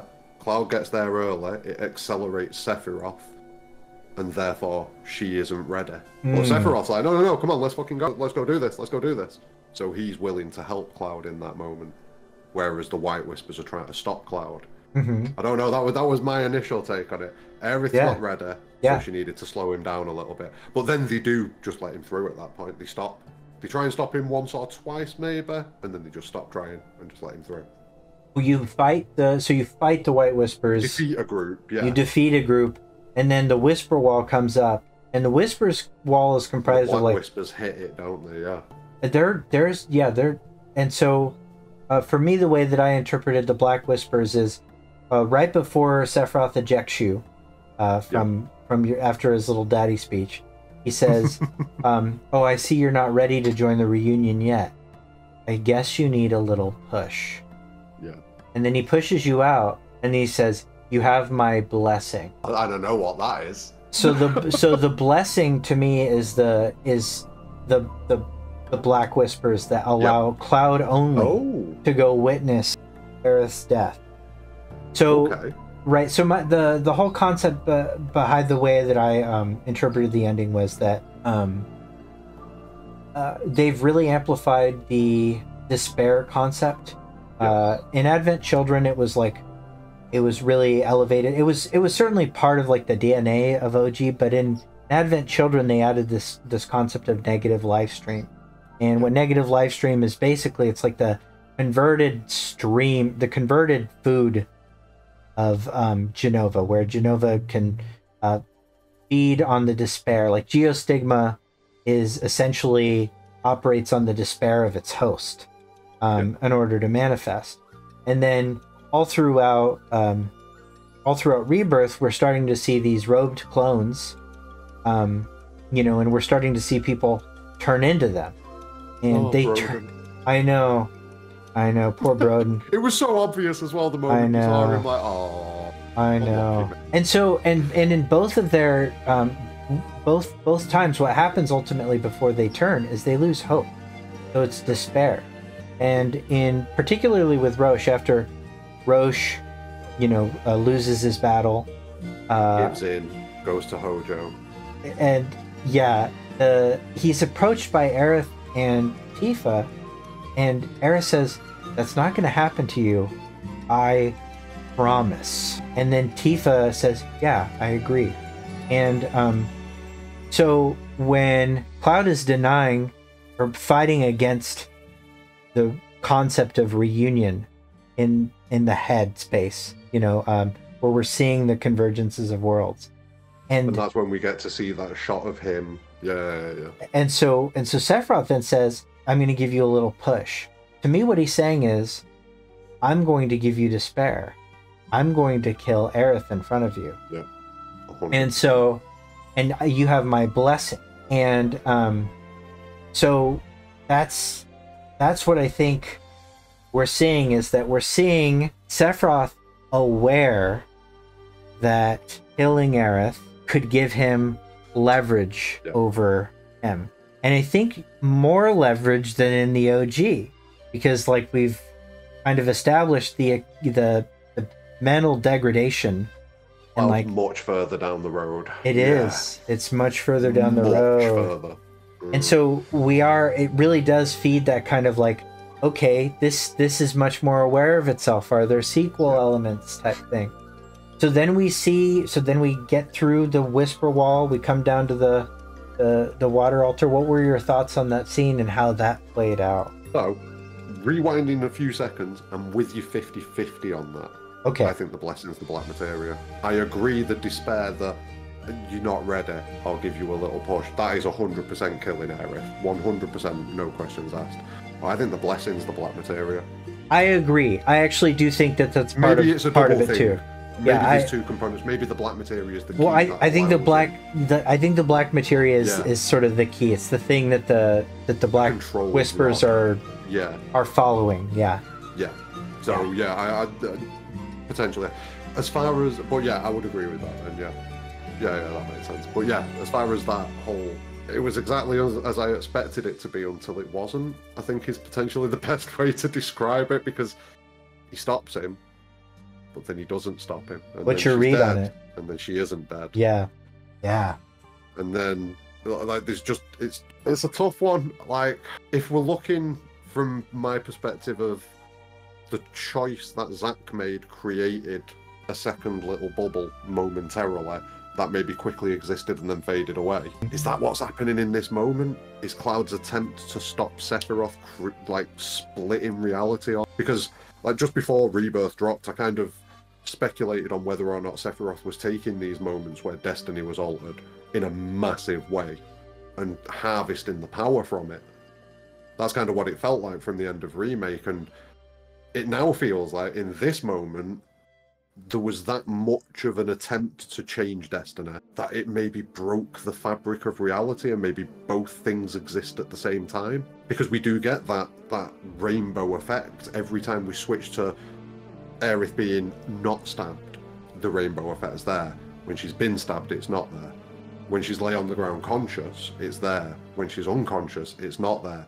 So is that like a differentiation between reality and that dream world potentially? Like I don't know. It's tough. And then when you add in the context of the scenes that come afterwards, it makes it even more confusing. Because like I won't go to it yet, but yeah. No, I go there. So what comes after is the fight, and the fight is fucking wild. Yeah. I love the fight. I blew up when we got Cloud and Zack. Like I absolutely popped. I was ready. I was so ready for it. I was really glad we got it in this game instead of in the third game, because I think it's better here. And I really liked the fights when they got split up, and then there was the soldier honor thing. Did not love that. That was like the only thing I was like, oh, this is cheesy. This is a little cheesy, yeah. But I liked the way I liked the way Bizarro Sephiroth fell through worlds. I enjoyed that thoroughly. It felt like kind of It kind of like he fought across 3 realities. Yeah. And then the life clinger fight feeling like the fucking Gandalf fight, and or Gandalf versus Balrog on the way down. I love that. I thought that was super. Yeah, where you had to destroy the wing, then the wing. Then I thought that was peak. Cool. It was very reminiscent of the Bahamut fight in Advent Children. Yeah. Not so much for the aspect of fighting, but the way that it was across different levels, and you had different character interactions with Cloud as he was on his way up. This time it was Jenova on the way down. It was just fun. I like the way everyone had a limit break except Cloud. You can even equip Goder Damarung, and you still will not have will still have no limit break. Yeah. I tested that. And then that becomes the question, is that Cloud just not accepting it? Or is that Cloud not accepting it because there's a reason to not accept it? Yeah. Because everyone else has got the limit break because she's dead, and they've lost the fucking shit over it. Right. Whereas Cloud doesn't think she's dead, her alive and conscious. But is it? That's the thing. Is that just a fabrication in his mind, which is something I'm sure we'll come to in a minute, or is that one of these worlds that he can peer into? Right. What do you think? What do you think about like the way that the fight unfolds with Cloud and Zack? Sephiroth like splits the two worlds basically, and then Cloud ends up, like in his mental zone. It's like basically the edge of creation, and he fights Sephiroth Reborn kind of on his own. You climb up his giant ball sack thing, and you fight him, and then it cuts over to the Zack half of the fight, and that is a very interesting setting. It's like this dilapidated church. It's its own Church of the Apocalypse, basically. Yeah. It is my favorite location thing in the whole game. It looks so cool. Super cool. Battle arena. Yeah. It is a very cool. Yeah. Battle. What are your thoughts? The fights super mirror each other as well. The Zack and Cloud ones, like the same moves coming at you, same responses to them. Just... You have the ability to do synergy. Your synergy attack? Yeah, the synergy attack between both worlds. What was it? One for All, I think it was called, or something like that. Soldier's Honor. I think it was called. It was something. Yeah, it had some kind of slightly cheesy name, but it was glorious still. It's the one. I enjoyed it. You don't know this yet, but it's the one. It's the unless you look up guides, it's the synergy attack you're going to use the most in your life. Yeah, really? Because the VR combat that you unlock in hard mode that includes Zack and Cloud is the hardest one. Really? To most people, yeah. And so, yeah. There's two that are two character ones. There's the Cloud and Sephiroth one, and then the Cloud and Zack one. And the enemies are the same, but you spend so much time keeping Zack alive. It's insane, dude. Insane. Yeah.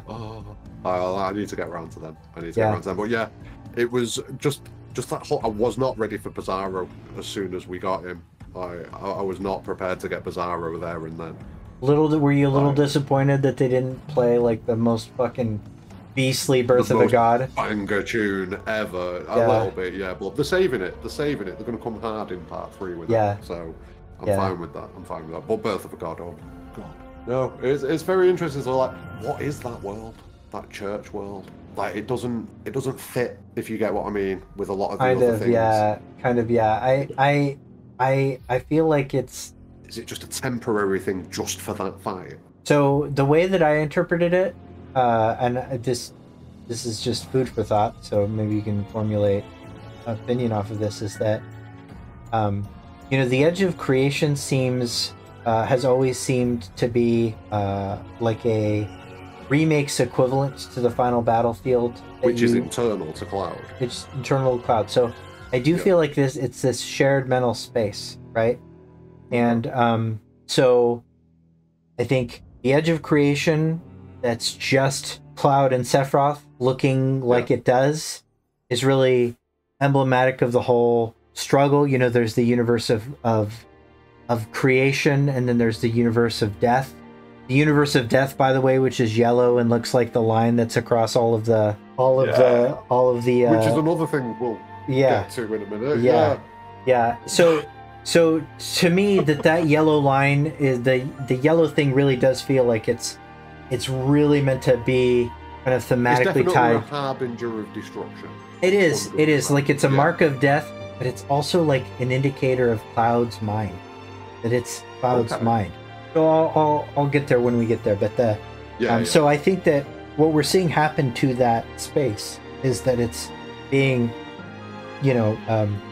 one, it's, when Zack joins, he's kind of in the same space. He gets divided off before they can, do anything really interesting. And he goes into quote unquote his mental place. I think his mental place is that church. And that's what that's what we're looking at. But before, after he defeats them, he's, I guess this is it. Goodbye. He's got the meteor coming. Lost hope. Yeah. We're done. But then the same white portal opens, the same rainbowy white portal opens, and then he falls through and he's like, well, okay, here we go. You know? So for me, that's what we're seeing there. And then when Aerith shows up in the same mental space, changes completely. The environment is covered with what? Water. It's covered with water. The water's surface, which is the most Aerith coded shit you could possibly have. And so the Advent Children coded shit as well. It's also like her purifying his mind. So we're in Cloud's mind. You know, in my mind, it definitely fits with that as well. I mean, they use the same imagery that they use in the ending of the OG, and they've done it twice now at the end of Remake and at the end of Rebirth. So it has to be. Yeah, it just makes sense. And so to me, the who I think we're talking live stream Aerith or Omni Aerith, who's the same Aerith that's been from the future this whole time. You know, like the one that was in the Chapter 14 resolution scene in Remake. So as soon as they established that to us, that it was a Aerith with memories closest to the future, that was it. I was sold on that. This is Aerith and Sephiroth running a proxy war. That's right. And we're fucked. That's right. And so when she shows up, one of the things she says is, first of all, she shows up like in just this white rainbowy white whispers show up first, and then the flowers come out of it as well. I'm sure we get some flowers that come out of it. But I know what you mean, yeah. But that's more in the we see that more in actually Zack's little mental battlefield thing, where every now and then this healing rainbowy flower thing pops up. And so it's like the protection ward, isn't it? It is kind of. Yeah, it looks like it's a ward. Yeah, has a boosting status effect, and when she walks up, she says, I saw what you did back there, and talking about, at least in whatever variant, whether it's internal, whatever it is, whether it's an illusion, whatever it is, she acknowledges it, because I think that internally, it's something that she provided. But regardless, once she's there, she's healed the space. And so it's representative of her doing something that contraindicates the Genovification of him. So it's how he's dodging how he's not turning into a robe is because of this thing that Aerith is doing. Like, the mechanics can be argued about and can have different interpretations, and I think that's fine. That's the way that I read that. Then we get out. Yeah. First of all, great fight too. I loved that fight. I loved that fight. So then we get out. Final phase that he comes to, where he just decimates you. If you're not, you've got to save Planet Protector for that. Realistically, like I had to at least. I for me, I had. Did you have a big hit to take him down pretty much straight away? I just used finishing touch as soon as we got to the third phase, and it killed him. So, and it's also got a ton of iframes, so you're like kind of set. So then we get out, and then battle's over, right? And now we're in this really weird space. Like, it's clear that we've missed the body lowering, Now, so tell me what your thoughts are when we get out of the battle. Very, very confused at this point, because we're still seeing the two realities that Cloud's seeing. Well, not that Cloud's seeing. We're seeing the reality that everyone else is seeing, and the reality that Cloud's seeing. And it's eerie. It's super eerie, man. That moment when they're sat next to the water and Aerith appears next to him, and her face is completely shadowed dark, and the music even, it does that thing where it drops a key in the note and hangs for a second to create that eerie kind of feeling in the music. Yeah, I don't know what they're trying to convey in that moment. I have seen certain theories from certain massive theory crafters, and I don't necessarily agree with it. Sure. But there is definitely something not right about that scene at the water's edge. 100%. They're trying to convey some sort of like horror-based undertone to it. Like they're definitely trying to convey something. And I would argue that it's the state of Cloud's psyche that they're trying to convey is a problem here. Yeah. Because he's not accepting it. Whether or not there is an alternate world where, you know, whether he's right to not accept it or not, he's not accepting it. And it's just distancing him from reality even further than he already has been by Sephiroth. And I think that might be what they're trying to convey potentially in that moment. Because then when we get to the final scene, that eeriness kind of goes away a little bit from Aerith, in my opinion. I don't think there's that much eeriness to Aerith in the final scene. But that one next to the water's edge, that's a problem. That's definitely suggestive of a few things. Or it's suggestive that something is definitely not right. And I mean, obviously, something's definitely not right. Jesus Christ, Cloud's broken at this point. So it all hinges on whether or not he's actually seeing something, because he can perceive the world now, because he's travelled the worlds. I think that's very much what it feeds into, in the same way that people can't perceive the Whispers until they've interacted with the Whispers, or they are of a certain, like Rufus is of a certain level of importance to the fate of the planet that he can see them. I think maybe the world is a similar thing. Like, until you've actually travelled them, you don't see shit. But once you have, you can perceive them. Right. So I get that's what made, and I didn't think that until the very last shot where Cloud looks up. Okay. That's what really made me think that. That kind of solidified that as a strong possibility for me. Okay, and we will get to the final CG ending. The next scene is Glenn and Rufus. I mean, what is Glenn at this point? What's left of Glenn at this point? That's what the question becomes for me. Obviously, there's a consciousness of some sort there, but is it a fabrication from Sephiroth again, as it seems to be when we see the Black Cloak and Glenn and Sephiroth kind of flickering between each other, and you hear both of their voices at the same time? Is this just another Sephiroth illusion, or has something gone on between Glenn and Sephiroth? And I mean, we've obviously got the first soldier stuff.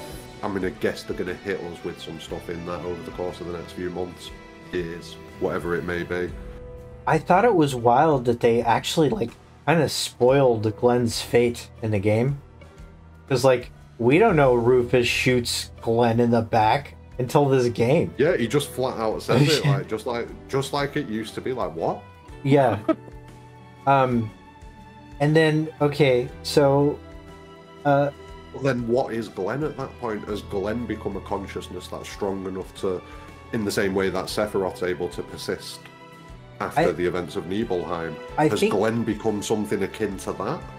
I think the takeaway that I felt like you were supposed to have was Sephiroth's distracting Shinra. Is Sephiroth is just using Glenn as a you know, in the same way that Jenova uses your loved ones. Like, we know that Viceroy Saruf is just Rufus.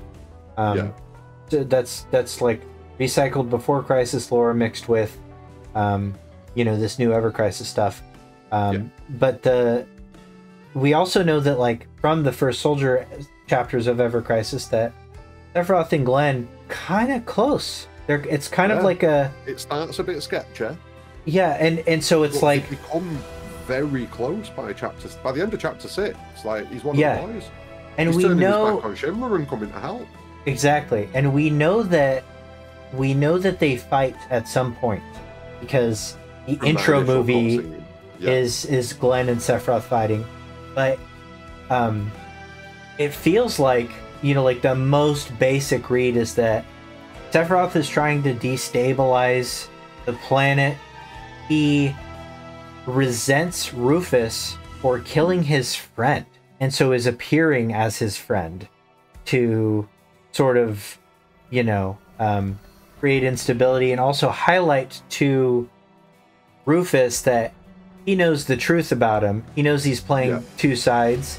Like, you know, because Rufus is always going to be like a gray character, right? Like, he obviously funds Avalanche, but for selfish reasons. He probably goes to Wu Tai to, like, check on his Avalanche thing, gets seen by Glenn and has to kill him, you know, or something like that. Because it's in the back.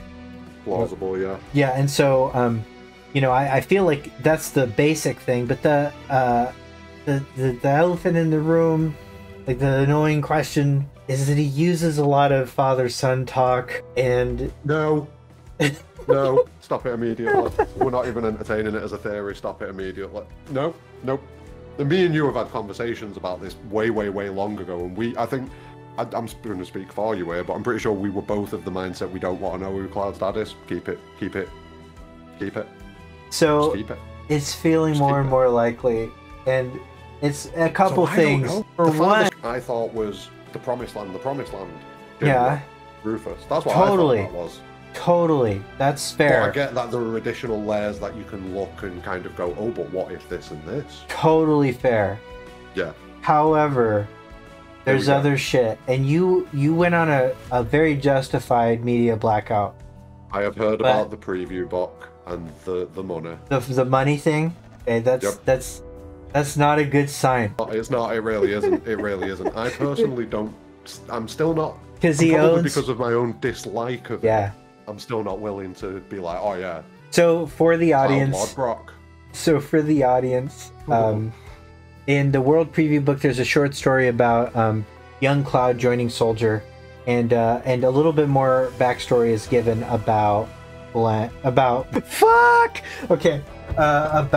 Cloud's father, and it's that that he's bad with money, and that he very specifically names 2,000 gil as like as an amount of money that he could do a lot of damage with. So the implications, maybe he's a little bit of a gambler, and the 2,000 gil increment is one supposed to represent why Cloud like charges 2,000 gil for shit. Two, it was like money. It was like money Cloud had. Glenn owed 2,000 gil to two different people. Yeah. In the first Soldier, it's like a total of 4,000 gil. Conversation that he has with Matt. Yeah. Yeah. So okay, no, but there's other things. No, there's other things though. Okay, so there's other things here. So check this out. So this is fair. There is a. Now, granted, it's in one of the side quests. It's in an event quest. Glenn gets transported to Nibelheim, and he says he's never been there before. Yep. Okay. That was in was it the Halloween event? It was the Halloween event. He says, I've never seen this before. I've never been to this place before. So I mentioned that in NSP's chat, and somebody's like, oh, he might have, we don't know that he was in Nibelheim ever. We do. In Traces of Two Paths, he lived there for like 2 years. He wandered in. We know that Cloud's dad wandered into Nibelheim like a stranger. And he was for a bit. Handsome like Cloud. And if you think that Glenn is handsome like Cloud, agree to disagree. And then when Cloud was old enough to start walking, dude just rolls into the Nibel Mountains and like disappears. They never find a body, they just find like clothes, right? So the only way that really works is at 19 years old, Glenn wanders into Nibelheim, comes out 2 years later, abandons his child, fakes his death, and then within a year becomes like a maximum rank P0. Yeah. Okay. And then just never mentions it. Never mentions it to Matt and Glenn. He's super good with kids. Like, he's very nice to Sephiroth, but he's like not mentioning it all. Yeah, and Rosen, he's like a good guy. So scared for Rosen. He has no characteristics of being a deadbeat dad. So the only way this works, the only way this fucking works, is that he went into Nibel Mountains, got snatched up by a Hojo, had 2 years of his life removed, and then got injected to P0. That's what I was about to say is my devil's advocate thing. It could work, but it isn't going to work because it isn't Glenn. No. They need to stop it. Like, I would rather it was a young President Shinra was just visiting the Shinra mansion and just saw Claudia and was like, hey, baby, I'd rather I that was shit the case. you not. I would rather it be. That was the case. I would rather it be that Zack is now 21 years in the past. I'm gonna close. And he wanders into Nibelheim and puts a baby in. Ignore Claudia's age at right now, please. There's loops in the real world because we've done this before. I know. I would rather that, but I think I would rather that than Glenn. In fairness, I think it's not looking good. But I also think it's kind of a meme, like President Shinra ends up having like just shitloads of kids. Like every compilation title, there's a new kid that isn't Cloud. You know. I'd rather not. Glenn in Ever Crisis claims he's a P0 that is unmodified. Yeah, all the P0s are supposed to have no Nova cells. So like it's just not. Yeah. This is why I'm thinking that something's going to go down now in chapter 7-8, and that's when he's going to be tested upon. I would guess. Like this mana torrent that's going to happen in Rador. Rosen's going to die. Everyone's going to end up all kinds of messed up. Yeah. And Hojo's going to go, oh, there's 3 people there, Matt, Lucia, and Glenn. No one needs them. You don't need them. You don't need them. Oh, I'll take them. And that's it. I honestly think that's the route it goes. Yeah. But it's going to be rough on Sephiroth, 100%. It's definitely going to be one of those formative things for Sephiroth. And going back to the Rufus, Sephiroth, Glennaroth scene, it would make sense if Sephiroth's kind of using the image of Glenn, because like we know that Sephiroth was kind of stripped down to his basic memories and stuff like that when he first fell into the live stream, and those memories are kind of the things that kind of made him coherent and kept him together. If his first real friend that he ever makes, judging by what happens in the first Soldier, gets taken out by Rufus, then that's going to foster a massive amount of sentiment, negative sentiment in Sephiroth, and it's going to be something he remembers. And he's already kind of like fucking tuned out, man. Like in the Wutai War, he's like kind of checked out. So like he's calling Genesis like, "Yo, bae, I'm freaking out," and then Glenn shows up, you know. But yeah, I'm looking forward to that scene. I am too. I'm such a like addict for more weird lore in that segment of time. Especially anything that pertains to Sephiroth as well. Like, it's just...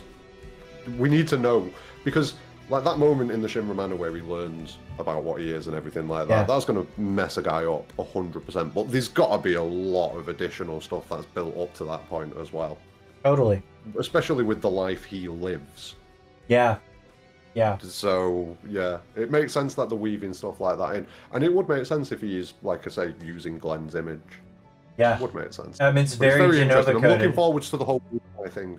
Because, I mean, we get Matt and Lucia mentioned as well, don't we? Yeah.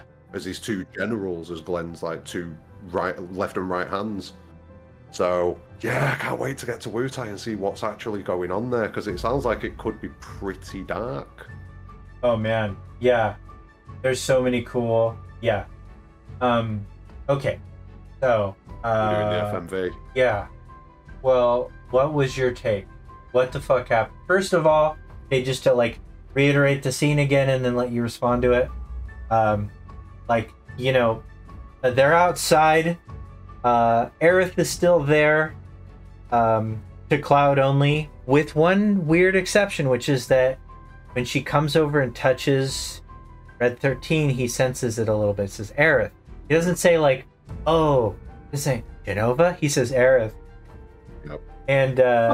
And you know, they have conversation.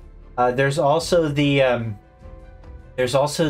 like straight up Sorcerer's Stone scene where Cloud Harry Potter just reaches into his pocket and he just all of a sudden got the black materia, and then he fucking jams it into his sword, and then you know that happens. So all right, let's go. And then Cloud looks up, and then there's the thing in the sky. So tell me your takes here on that. So this feels different to the Aerith that we see outside the temple with Cloud. So you know the one that I was saying a minute ago, it feels airy, it feels weird. Yeah. This doesn't. This feels like Aerith's died, but she's kind of just looking around and just kind of checking out her friends, making sure they're okay, kind of seeing them off kind of thing. I've got a weird feeling that she's tied to the temple because of holy materia, and that's why she doesn't go with in that instant. But I guarantee that Cloud will see Aerith a lot in part 3, because I do think Cloud is carrying some weird version of Aerith with him, and I don't know if it's a good thing or a bad thing at this point. Yeah. I mean, it's definitely a bad thing, but I don't know how bad of a thing it is. So, like, Aerith, I think Aerith's there, and I think that's why Red perceives Aerith, because she is actually there, and kind of her spirit, she's just kind of watching over him a little bit. But then the weirdness is with Cloud for me. All of the weirdness in that scene is with Cloud.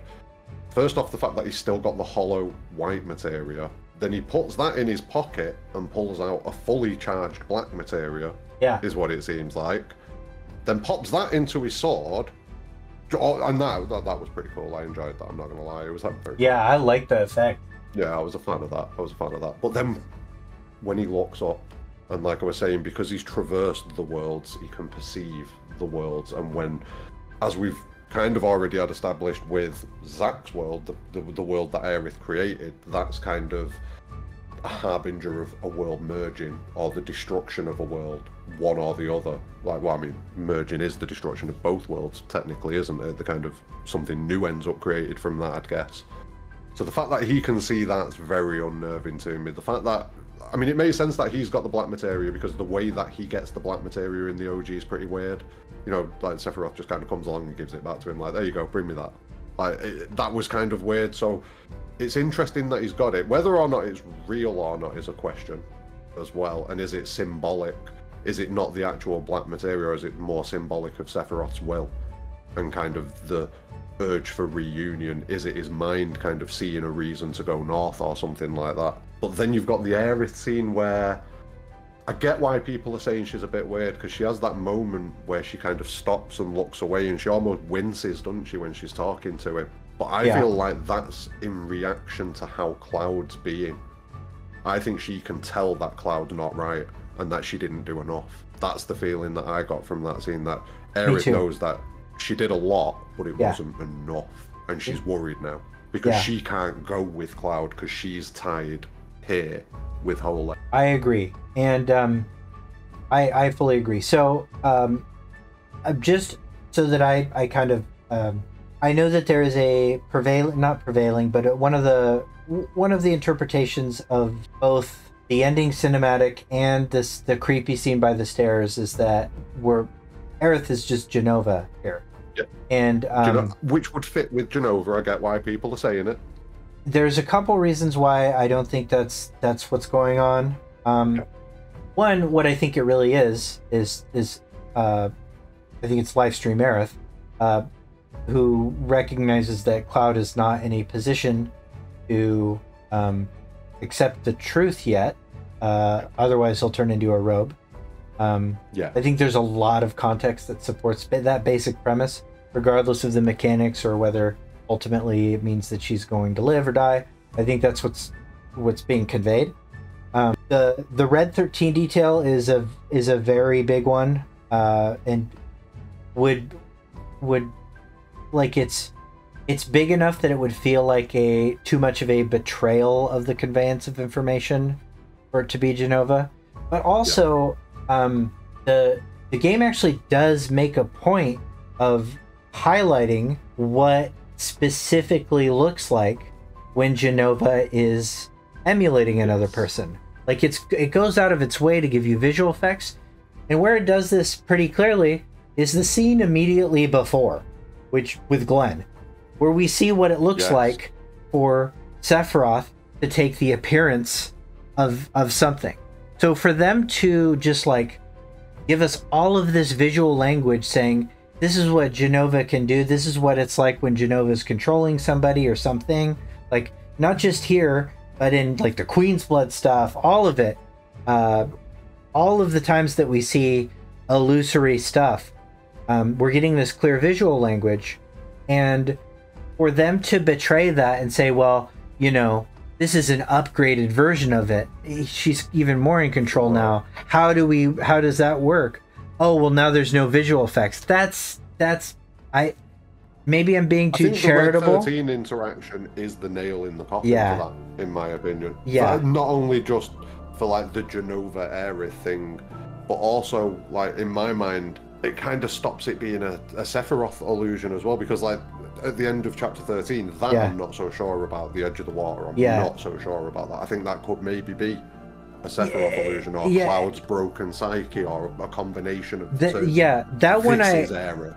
that one I really get. I do get that. I feel that vibe. But the actual ending cinematic, it's also just the goodbye. It's like very clearly the goodbye. Like it's the last frame. No promises to keep is playing After she's just made him promise. Yeah, and then also like she says, you know, I'm gonna stop Meteor, and she doesn't get on the plane with him. You know, like I don't like. I feel like if it were Jenova, it would just she would get on the plane with him. We sat in the seat next to Cloud, like everything's fine, let's go. Yeah, absolutely. So yeah, I think that's what he'd see. Yeah, I think that's really it would be such a bizarre betrayal of all of these mechanics, visual language that they tried really hard to establish. Yeah. And so that's an overuse of a red herring. That's when like a red herring isn't good anymore. And I just have maybe it's too charitable of a view of the storytelling in the game. But I don't think so. I think they're pretty consistent with visual language. Yep. You know, so it's one of the things that they use them, if you think about it. Like that's how they convey a lot of things. Yeah. So, like live stream wisps. Yeah. Those little green live stream particles that we see a lot of the time. Like there's so many different things they use. So to abandon that in that moment, especially in a scene where they're using another one of them, would be ludicrous. Yeah. Yeah. Like if they go from showing Glenneroth using the purple smoke and all of the really clear Jenova illusion visual language to not using that language in the very next scene, they're bad at this. Exact same scene. Yeah. You've got the visual language for the merging of the worlds above. I have the continuing, well, whatever it is, the visual, it's a visual representation of something. I think it means that the world is marked for death. Personally, like, so one of the things that that I've pointed out a couple times is that line, the line that divides, does match the visual language of this yellow line that takes place in the Cloud's mind segments in the OG. Like in the live stream sequence. I will DM you the. Yeah. I think I know what you mean. I think I'm gonna DM you the pictures. And I'll if you're watching at home, I'll intercut it onto the video. So. Oh yeah, bloody hell. Yeah, it's pretty messy. Very similar. Pretty similar. Very similar. So and also like the storyboards in Ultimania did say that the yellow flower looking universe was the universe of death of all things. It was weird, but it uses the same kind of color spectrum. And again, that is a thing that we see like in Cloud's mind, right? So that's not to say that it doesn't represent a new world. It might represent that, but I think it also very clearly is meant to convey visual language that says this universe or this world is now marked for death. And I think that this is indicative of a false narrative and the journey of unlocking Cloud's mind. You know, so that's what I think are the meanings that you take away from that line in the sky.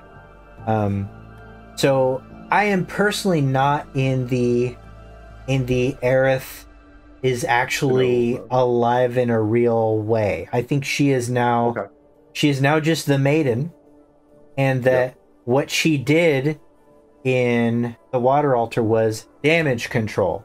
She realized that what she needed to do was provide Cloud with a delusion that he was successful so he didn't fall into despair. Which is why Cloud says, or why Sephiroth says to her, not Cloud, says to Aerith, I underestimated you, when she walks in. So I am not in the she's alive in another world and Cloud is experiencing two worlds camp quite yet or at all. But I do also see like why people think that, and think there's probably like more details and interpretation that support that than I've noticed personally.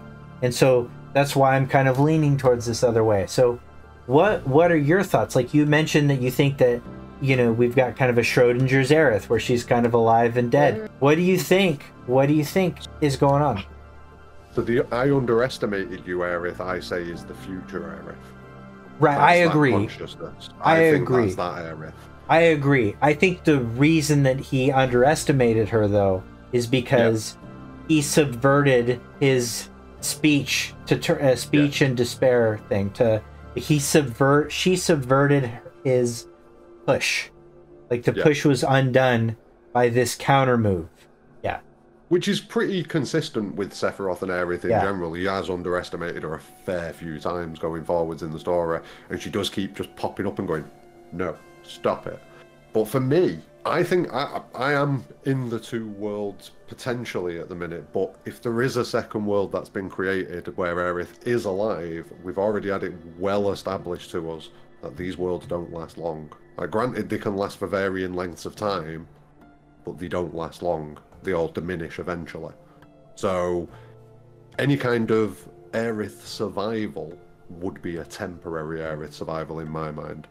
And it kind of becomes a case of, if it is just something for Cloud to peek in on and see in order to maintain his psyche, then it could just be within his psyche anyway. You wouldn't be able to differentiate between the two really at this point. So I'm kind of with you on that 50-50 of the way. But when it comes to the line in the sky in the FMV, I kind of think what you're saying is a strong possibility. I agree with a lot of the things that you've said in it, and it is a strong possibility, but I cannot shake this feeling that, thinking back to the worlds will diminish eventually and all these worlds are doomed eventually, what if we've been in a doomed world from the start? Okay. And we are now seeing, as you've said, the destruction of this world impending because it's running its course. Right. So whatever's happened at the start of Remake or prior to Remake, whether it's Sephiroth, whether it's Aerith, whether it's something else completely unrelated, something's created this Remake offshoot universe, this world. That's why we've got a future Aerith's consciousness interacting with it, because all those events have already happened. Granted, time being a flat circle and all that, you know what I mean? But like, these events have potentially already happened, so you've got these future consciousnesses of Sephiroth and Aerith doing battle over this new world, and then the events that have happened within that world have again created things. I feel like it's a way for them to play it safe in a lot of ways and remake the game with changes, but then it doesn't matter at the end. And I know a lot of people would hate that because it's like, well, then it doesn't matter, but it does. I think the journey and the experience would be the thing that's mattered. The thing that matters, do you know what I mean? Not so much the end result of the world, more so the events that happen within it. And I'm sure it could have some bearing. Again, this is completely crackpot theory mode that I'm going into here, but it's just something that I've not been able to shake. After, even with Remake, I felt like it was potentially an offshoot of the original game. Something's happened and created a branch. And seeing that in the sky just immediately made, after we've seen a world that was doomed for destruction already with something similar in the sky, that's just where I was at. It just put me right there. So yeah, I agree that it's doomed for destruction. But I mean, it's like, so in the context of it being doomed for destruction from your perspective, what exists after that, would you say? I think the reason that it's marked for death is because it's a sort of like a kind of premonitory response to the black materia being cast. Yeah. So it's like a harbinger of like, this is happening, so I'm gonna get ready. Yeah. So that's the way that I'm seeing it. I'm seeing it more and more that it really the game seemed to kind of split the difference between, you know, all of the new and the old, and so I do really feel like it's gonna be it's really nailing down the center of these two extremes. And so I feel confident and comfortable with saying that there are time travel-ish elements enough that most people's conception where they call it a sequel is going to feel validated, like validated enough. I still, you and I have had this conversation. I still don't feel like that the term is. I've come more to your side of things that it's both. I have come slightly more to your side of things that it's both.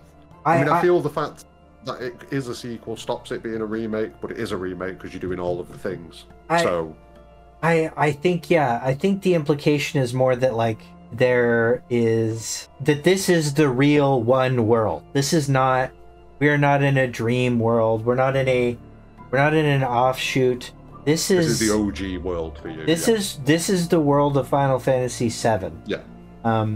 And it's undergone some adaptations based on both lore reasons and production reasons. I think there will be some changes that was just like, that's how games are now, and also it's 2024. We can't do the same shit. We're very far removed. Yeah, we can't be that homophobic anymore, etc. You know, like there's that kind of stuff. Those kind of changes for sure. Also, there's structural changes. Like, I don't think there will ever be a in-universe explanation for why the Temple of the Ancients is in the northern continent now. I think they were like, how did Aerith get there? How did Aerith get to the Forgotten Capital when, like, in the OG, when, like, there are no boats and the only boat is a crashed plane that, like, is apparently so scarce that Rufus needs to steal it from you when there's airplanes everywhere, you know, like, so, like, you know. Yeah, there was very much two types of changes that there've been. Yeah. This has to be changed because what you want about. And exactly. Then there's choice changes. Yeah. Yeah, I really do. I think that there are going to be some that are like, oh, these are nods. And then some that are like meta nods. They're just like love letter to the original sort of stuff. Like, I hate to bring this up, but I don't think we're going to get an in-universe explanation for like the save crystal dialogue being written on the Johnny poster for it, or like the I love that. I was so happy when I got a save crystal. And yeah, it was very cool. I was worried it was going to glitch my file, but everything's fine. OG humor. Or like, you know, or the Shinra Manor and the safe code. Like, you know, like, it's not going to be that they're going to try and sell that to us as a, you know, oh, that's because this is the divergent universe from the OG. I don't think they're going to say that. But I do think they're going to say that, you know, the omnitemporal nature of things does give, like, Advent children elements of the lore, you know, power. Like, Sephiroth that we're talking to does have knowledge from that portion of the future, and that this is a timeless battle and between these two forces of cosmos and chaos. You know, I do think that that's going to be at play for sure. Yeah. It's a mega, like, they've somehow left us with a lot more questions than we had after remake and kept it all interesting. Like, none of it feels like fluff, really. Everything feels like it's going to, do you know what I mean? Nothing feels like it's going to be a dead end. It all feels like it's going to come to something. That's where I'm kind of at the minute, and I'm looking forward to just picking it apart over the next 3-4 years. So, speaking of the future, what are we thinking for part 3? Okay, first of all, what's your thought on a title? I mean, Reunion's still way up there for me. I know they've already used it with Crisis Core, but come on. It feels like the perfect title, especially with all the reunion of worlds, the actual reunion with Jenova happening and things like that. Sephiroth at one point tells Cloud to fill his heart with hate, with malice, and with regret. And it kind of focuses on his face and hangs on it for a second as he says regret. I feel like that'd be a bit of a dour title, though. He's so good. I love regret so bad, but there's no way. It's Fantasy VII regret, but it won't be. It's a little unmarketable because it's a memeable joke, but I love it, like, from a conceptual. Yeah. Like, it feels like it would make sense, especially with that scene between Sephiroth and Cloud. It just feels like it'd work, but it wouldn't. It wouldn't work. Regenesis? No, not doing it. Reunion feels strong. I know, Reunion, I know, reclaim. I know Maybe, reunion or was used, and so like people are saying that it's probably not something that they can use. I kind of agree that they would be real weird if they did it. They blew their load with Crisis Core. Um, I know that you think that they could still use it, but I feel like they can. Genuinely, I feel that they can. I feel like they have to almost. well, the one Or, that came to me during the end game was Reunite, because it's conceptually the same and it's a thing that Zack says. I'm like kind of yeah, it is another thing that's so like thrown out there. there's a thing. So Reunite is like also like an action word. It doesn't fit the it's got too many syllables. It doesn't. It's so yeah, that's another thing. There's the syllable thing. So like the things that work with remake. There you go, 3 syllables. So remake and rebirth are both like, they're like if you take the re part away, they're a verb, like, and they're both 2 syllables. They both start with re. So it does make you feel like the part 3 is going to do the same thing. Return is one that I was leaning toward before this. I still think return and reunite are like the ones that I think are like kind of likely and marketable. Yeah. But I don't know, man. Reunion feels good for me, but I get why. It's 3. It's also 3 syllables. I know. I've fought the rules. It just feels perfect. Do you know what I mean? It really does. All right. If you think about the reunion of worlds, the reunion of Jenova, the potential reunion of like Zack and Aerith, the potential reunion of Cloud and Aerith, the reunion of Cloud with his sanity at some point, hopefully. Yeah. Do you know, there's so many, but they've used it, so I'm scared that they won't. My favorite is repent, and again, I don't think it's marketable, but for me, I love repent as like it seems really thematic of like, the party's past sins, the humanity's damage to the planet, the Cetra's failure to stop Jenova, Cloud's failure to save Aerith. There's a lot of things that have gone wrong for people that they're feeling very guilty about in world. It's also like the language is very Abrahamic, right? And so like the coding is very Sephiroth, like Sephiroth is a Abrahamic religion thing. And so not that repentance isn't a thing that happens in multiple faiths, I'm not saying that, but it does have there is an association, to say the least. Rejoin? No. Yeah, return to the planet is like, that makes a lot of sense, but also kind of here's one prediction I have. It'd be a mouthful, wouldn't it? One prediction I have is that whatever title they use will on its face give one side hope or the other, but in reality not deliver on said thing. So let's say they name it Revive. Aerith will not survive. If they name it something that's mournful or loss oriented, she's coming back. Like, I do believe that whatever they do will like be the opposite will happen. Yeah, if they do something like that. Yeah. I'm viewing it from the perspective of she's already dead. Okay, so like we kind of need to. Cloud needs to accept that, but narratively, she will still be present because she does feel like this omnipresent consciousness within the live stream. Yeah, and we didn't see her final Her limit and break. Sephiroth, just both of them.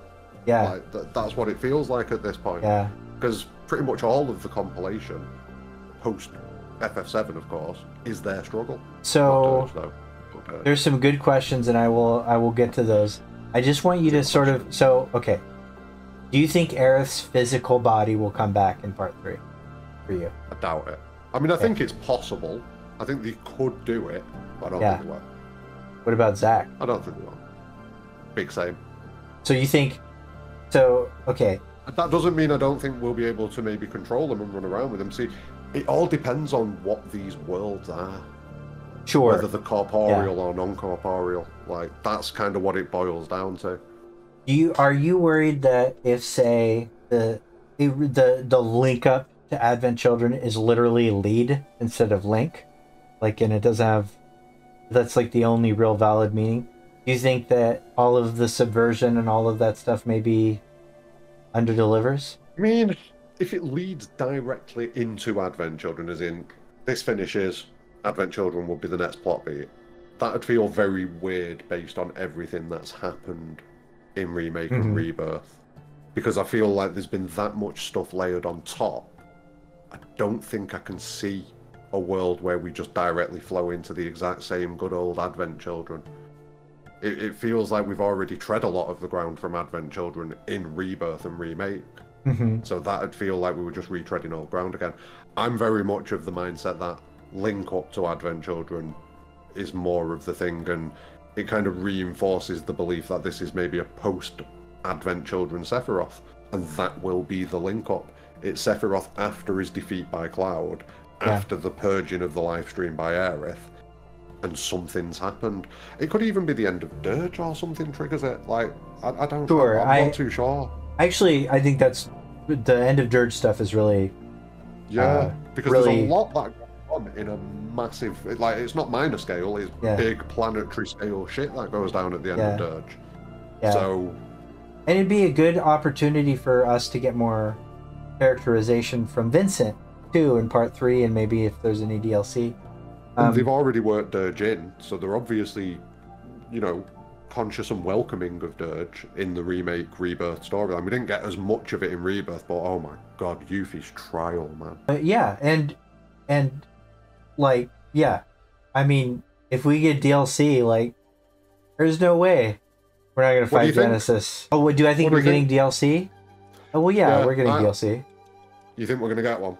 Every time any developer has ever said, hey, there's no DLC, that means what they actually mean is DLC has been in development for a year and it's coming out. Like, that's what that means, dude. Like, even 16, like, they had doors. Was obvious, though. So they had doors that went nowhere. Wasn't in the game. No, but as soon as Leviathan wasn't in the game, it was like, well, there's DLC in there. Come on. So I would be really surprised if there's not DLC. So, okay, so as far as character fates go, I am fairly comfortable and confident that, you know, as much as you can be in any situation where nobody knows anything.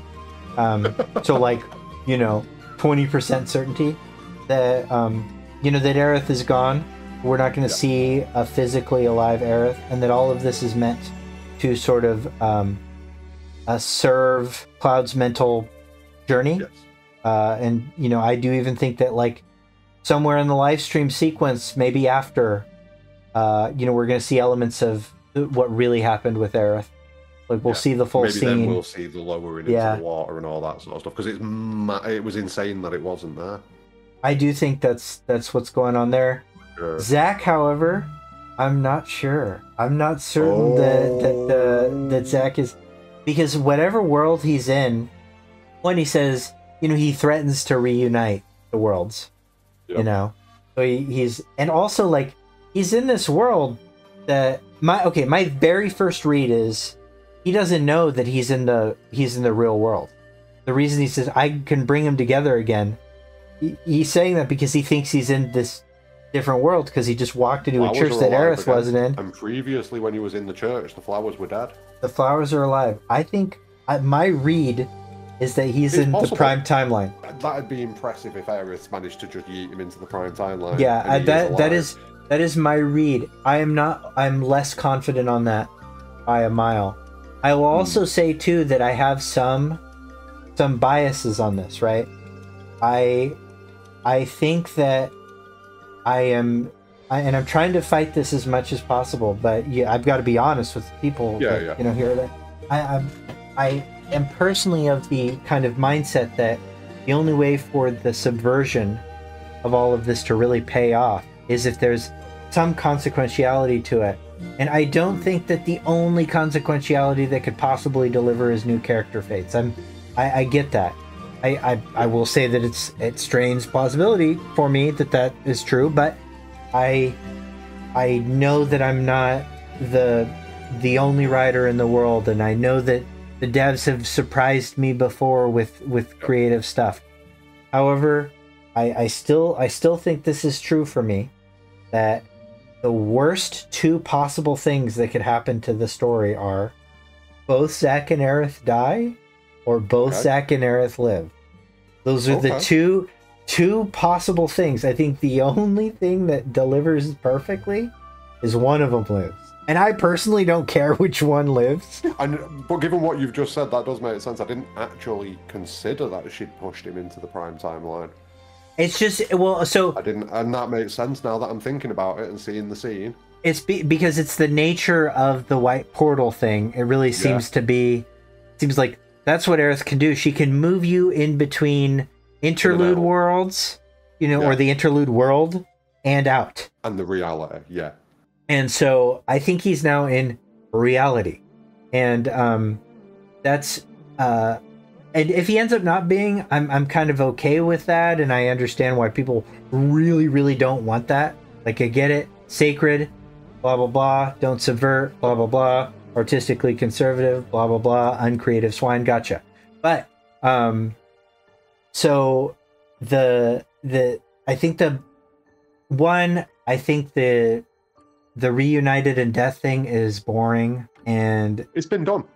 It's been done a lot. I think it's... I mean, in FF7, it's been done. And I also think... We've had the Zack and Aerith thing. Yeah, and I also think, like, that there's just this functional afterlife that everybody... Like, that's functionally the same as life. And Zack and Aerith get their happily ever after. Is, like, less... It's honestly more disrespectful to Lost than otherwise. Like... Let's be real as well. Going off the mechanics of the universe, Zack could just dissolve. Yeah. His consciousness would not... Well, I very much doubt his consciousness would persist within the live stream. So just mechanically, it feels a bit weird. It's weird that they, like, all of a sudden in Advent Children, there's just, like, these two Force ghosts together. Like, I didn't like it. I never liked it. It's protecting his consciousness, maybe, but and it feels weird. And they can write it. Leaps. They can write it however they want. Okay, we get this layout. And that's not to say that I don't think, like, oh, they love each other. Or that's.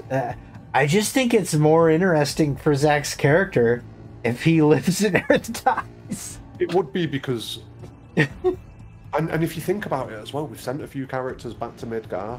Yeah. Maybe that's just fattening Midgar up for part 3, so that when Zack realizes that he is in the prime timeline, the real world, maybe we see him step out of the church, look up at the sky, and sees the same line that Cloud sees, rather than the circular one that he sees in. Yeah. Because it's more of a circle in the Prelude world, isn't it? Yeah. It is kind of, but you could fortunately just chalk that up to, like, one is Visual Works, so CG made. Oh one is CG and one they don't share assets fucking ever. I don't know why. That's why we've got various different crosses. In God, don't get me started on that. Yeah, and why we have red specs and stuff. Yeah, that is a super interesting point about Zack. That being said, though, if like you threw a gun to my head, I think it comes down to what they're gonna do. Are they going to link it up to AC directly? Is it going to go into AC? Because if it is, it basically becomes filler anime at that point, and it has to go back to the state that it would have been at the end. Yeah, and I think I think if you were to, like, put a gun to the head of the audience, I think more people are artistically conservative in this regard, and they would just want it to go back to normal so that their sacred thing is there. See, and I get that. I don't get that. I mean, I do, but I don't. I get why they want that. I'm not wired that way. I'm not wired that way. My precious is right there. Yeah. And it'll always be that. Yeah, and that's never going to change. That's true. I mean? That's true. So I'm kind of down with them just going for it. We had this conversation. Yeah. We had this conversation prior. I'm ready for them to just fucking come at me with whatever they've got. Just do it. Agreed. But that being said, they are taking fan feedback, and I have a feeling if you were to put a gun to my head and say what's going to happen, I feel like they're probably going to, like, they gave themselves enough room that they can just like have it totally not diverge at all. Yeah, I hope though that like enough people say, hey, like we just want you to do what you want and not necessarily what we want. You've like split the difference so far with part 2. You've found a really good middle ground. Keep that pace up, but like take a big swing at the end. That's kind of where I'm at. That's kind of where I'm at with it. Let's think about it. They're all getting on a bit, and I hate to talk like this, but this is probably their last massive project together as a group. Yeah, they're old as shit, man.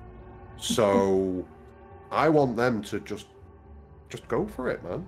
Just be the creative geniuses that they've been for the last 20, 30 years. Just do it.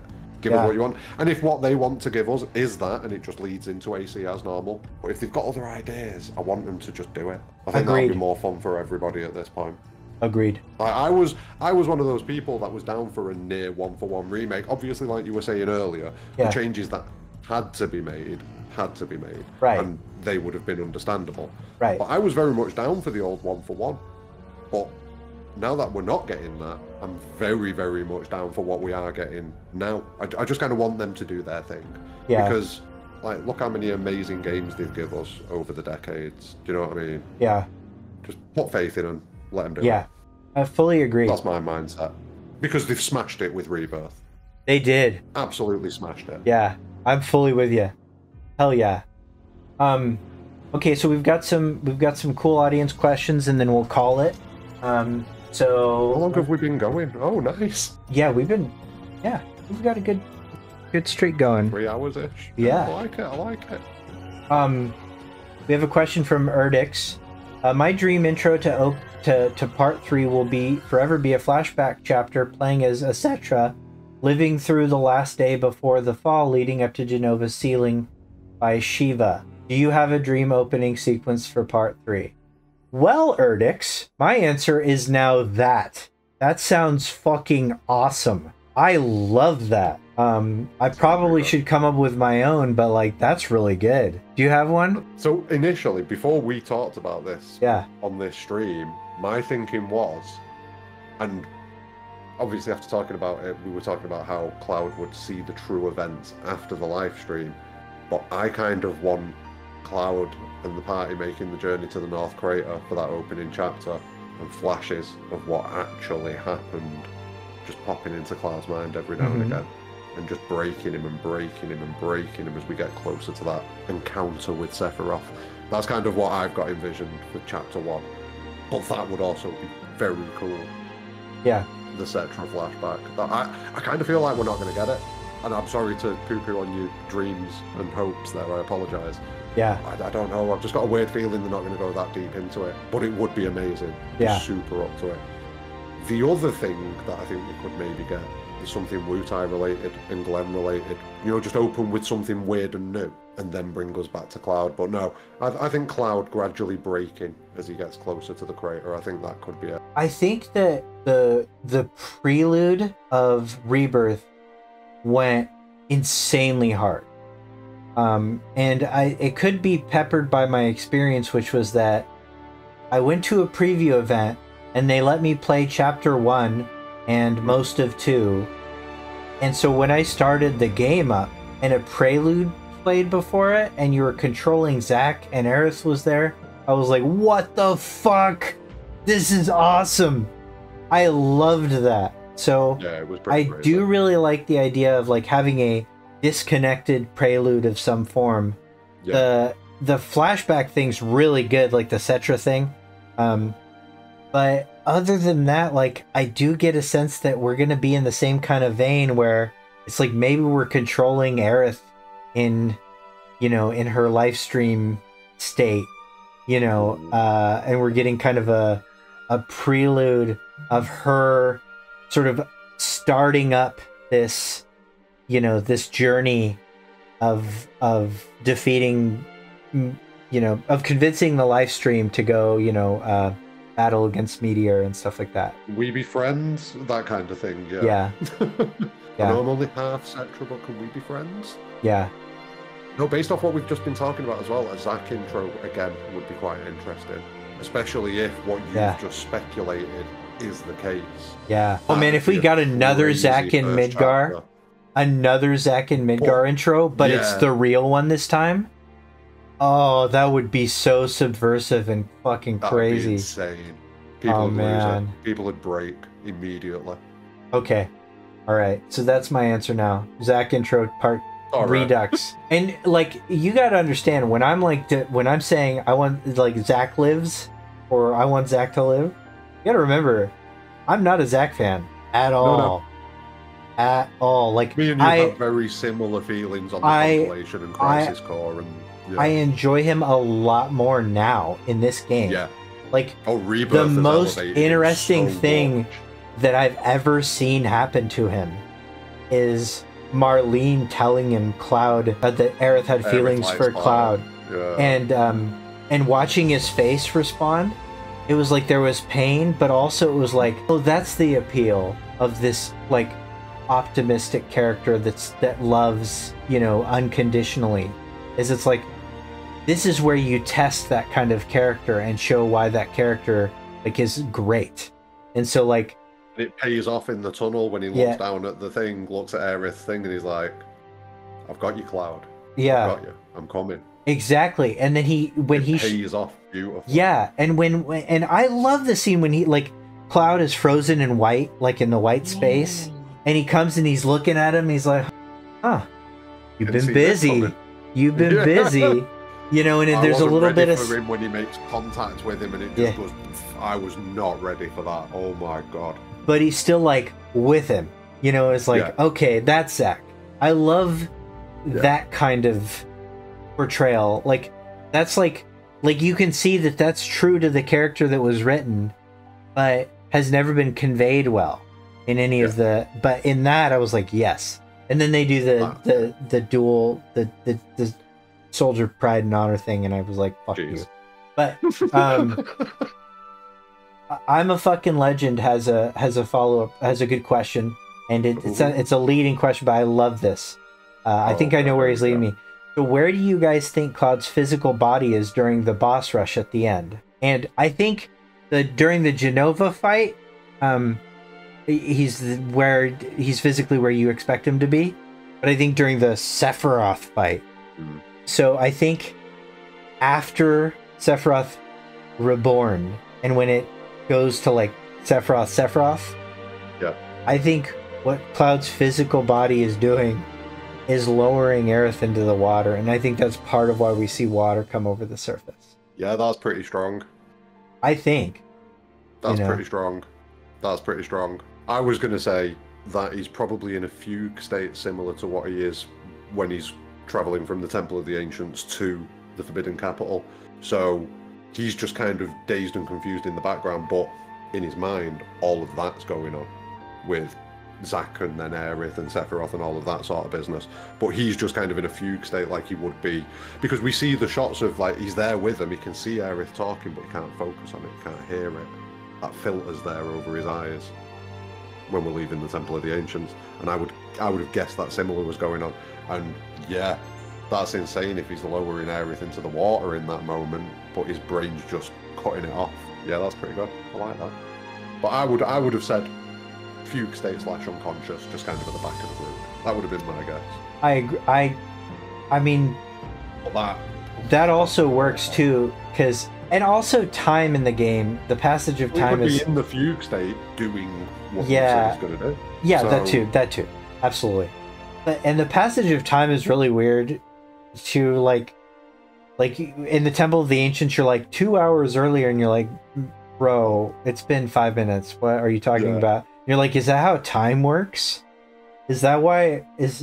Has several years passed in this version of the game? Like, is that why it's okay for Cloud to flirt with Yuffie for some reason?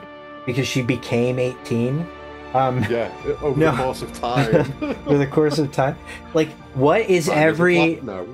Yeah, like, I was thinking about, like, the 40-minute battles that I did in with the Chadley headset on. Is is like 5 weeks past, and Cloud's just like laying in Costa del Sol. 5 weeks, like hooked up to an IV bag. But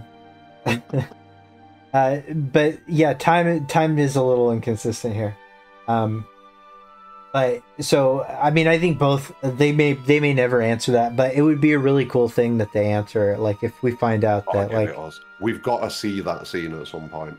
We have to see that scene. Yeah. Yeah. So if it does tie into that, they'll tell us.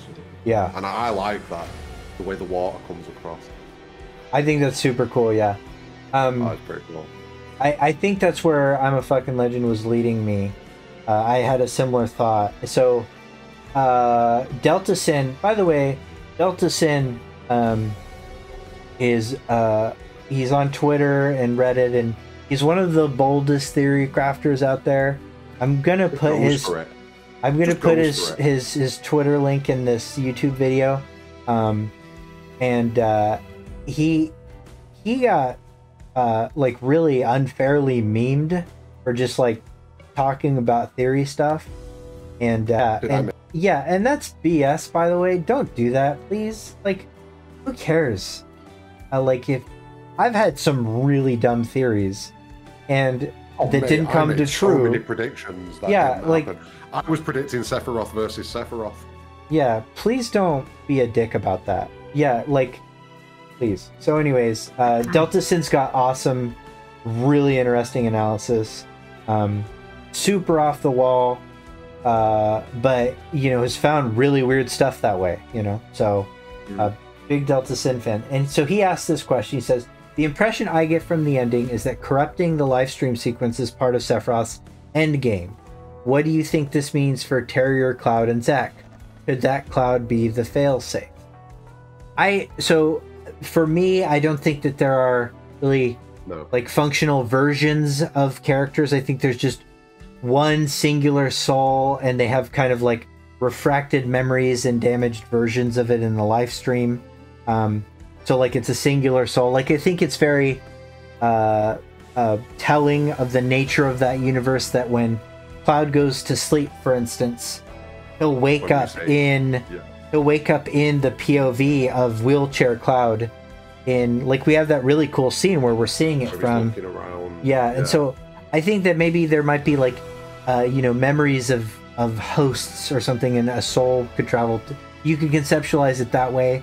I don't really conceptualize it that way. I think there's just one of each of these people, and you know, like the reason we see Kyrie, who's also alive in the Prime world, and we see it in the live stream, is because it's like a sort of refractive, like not concrete variant. Yeah, like a shadow of that. So it isn't like, you know, we could pull, like I don't get a sense that we could pull Terrier versions of people and have two.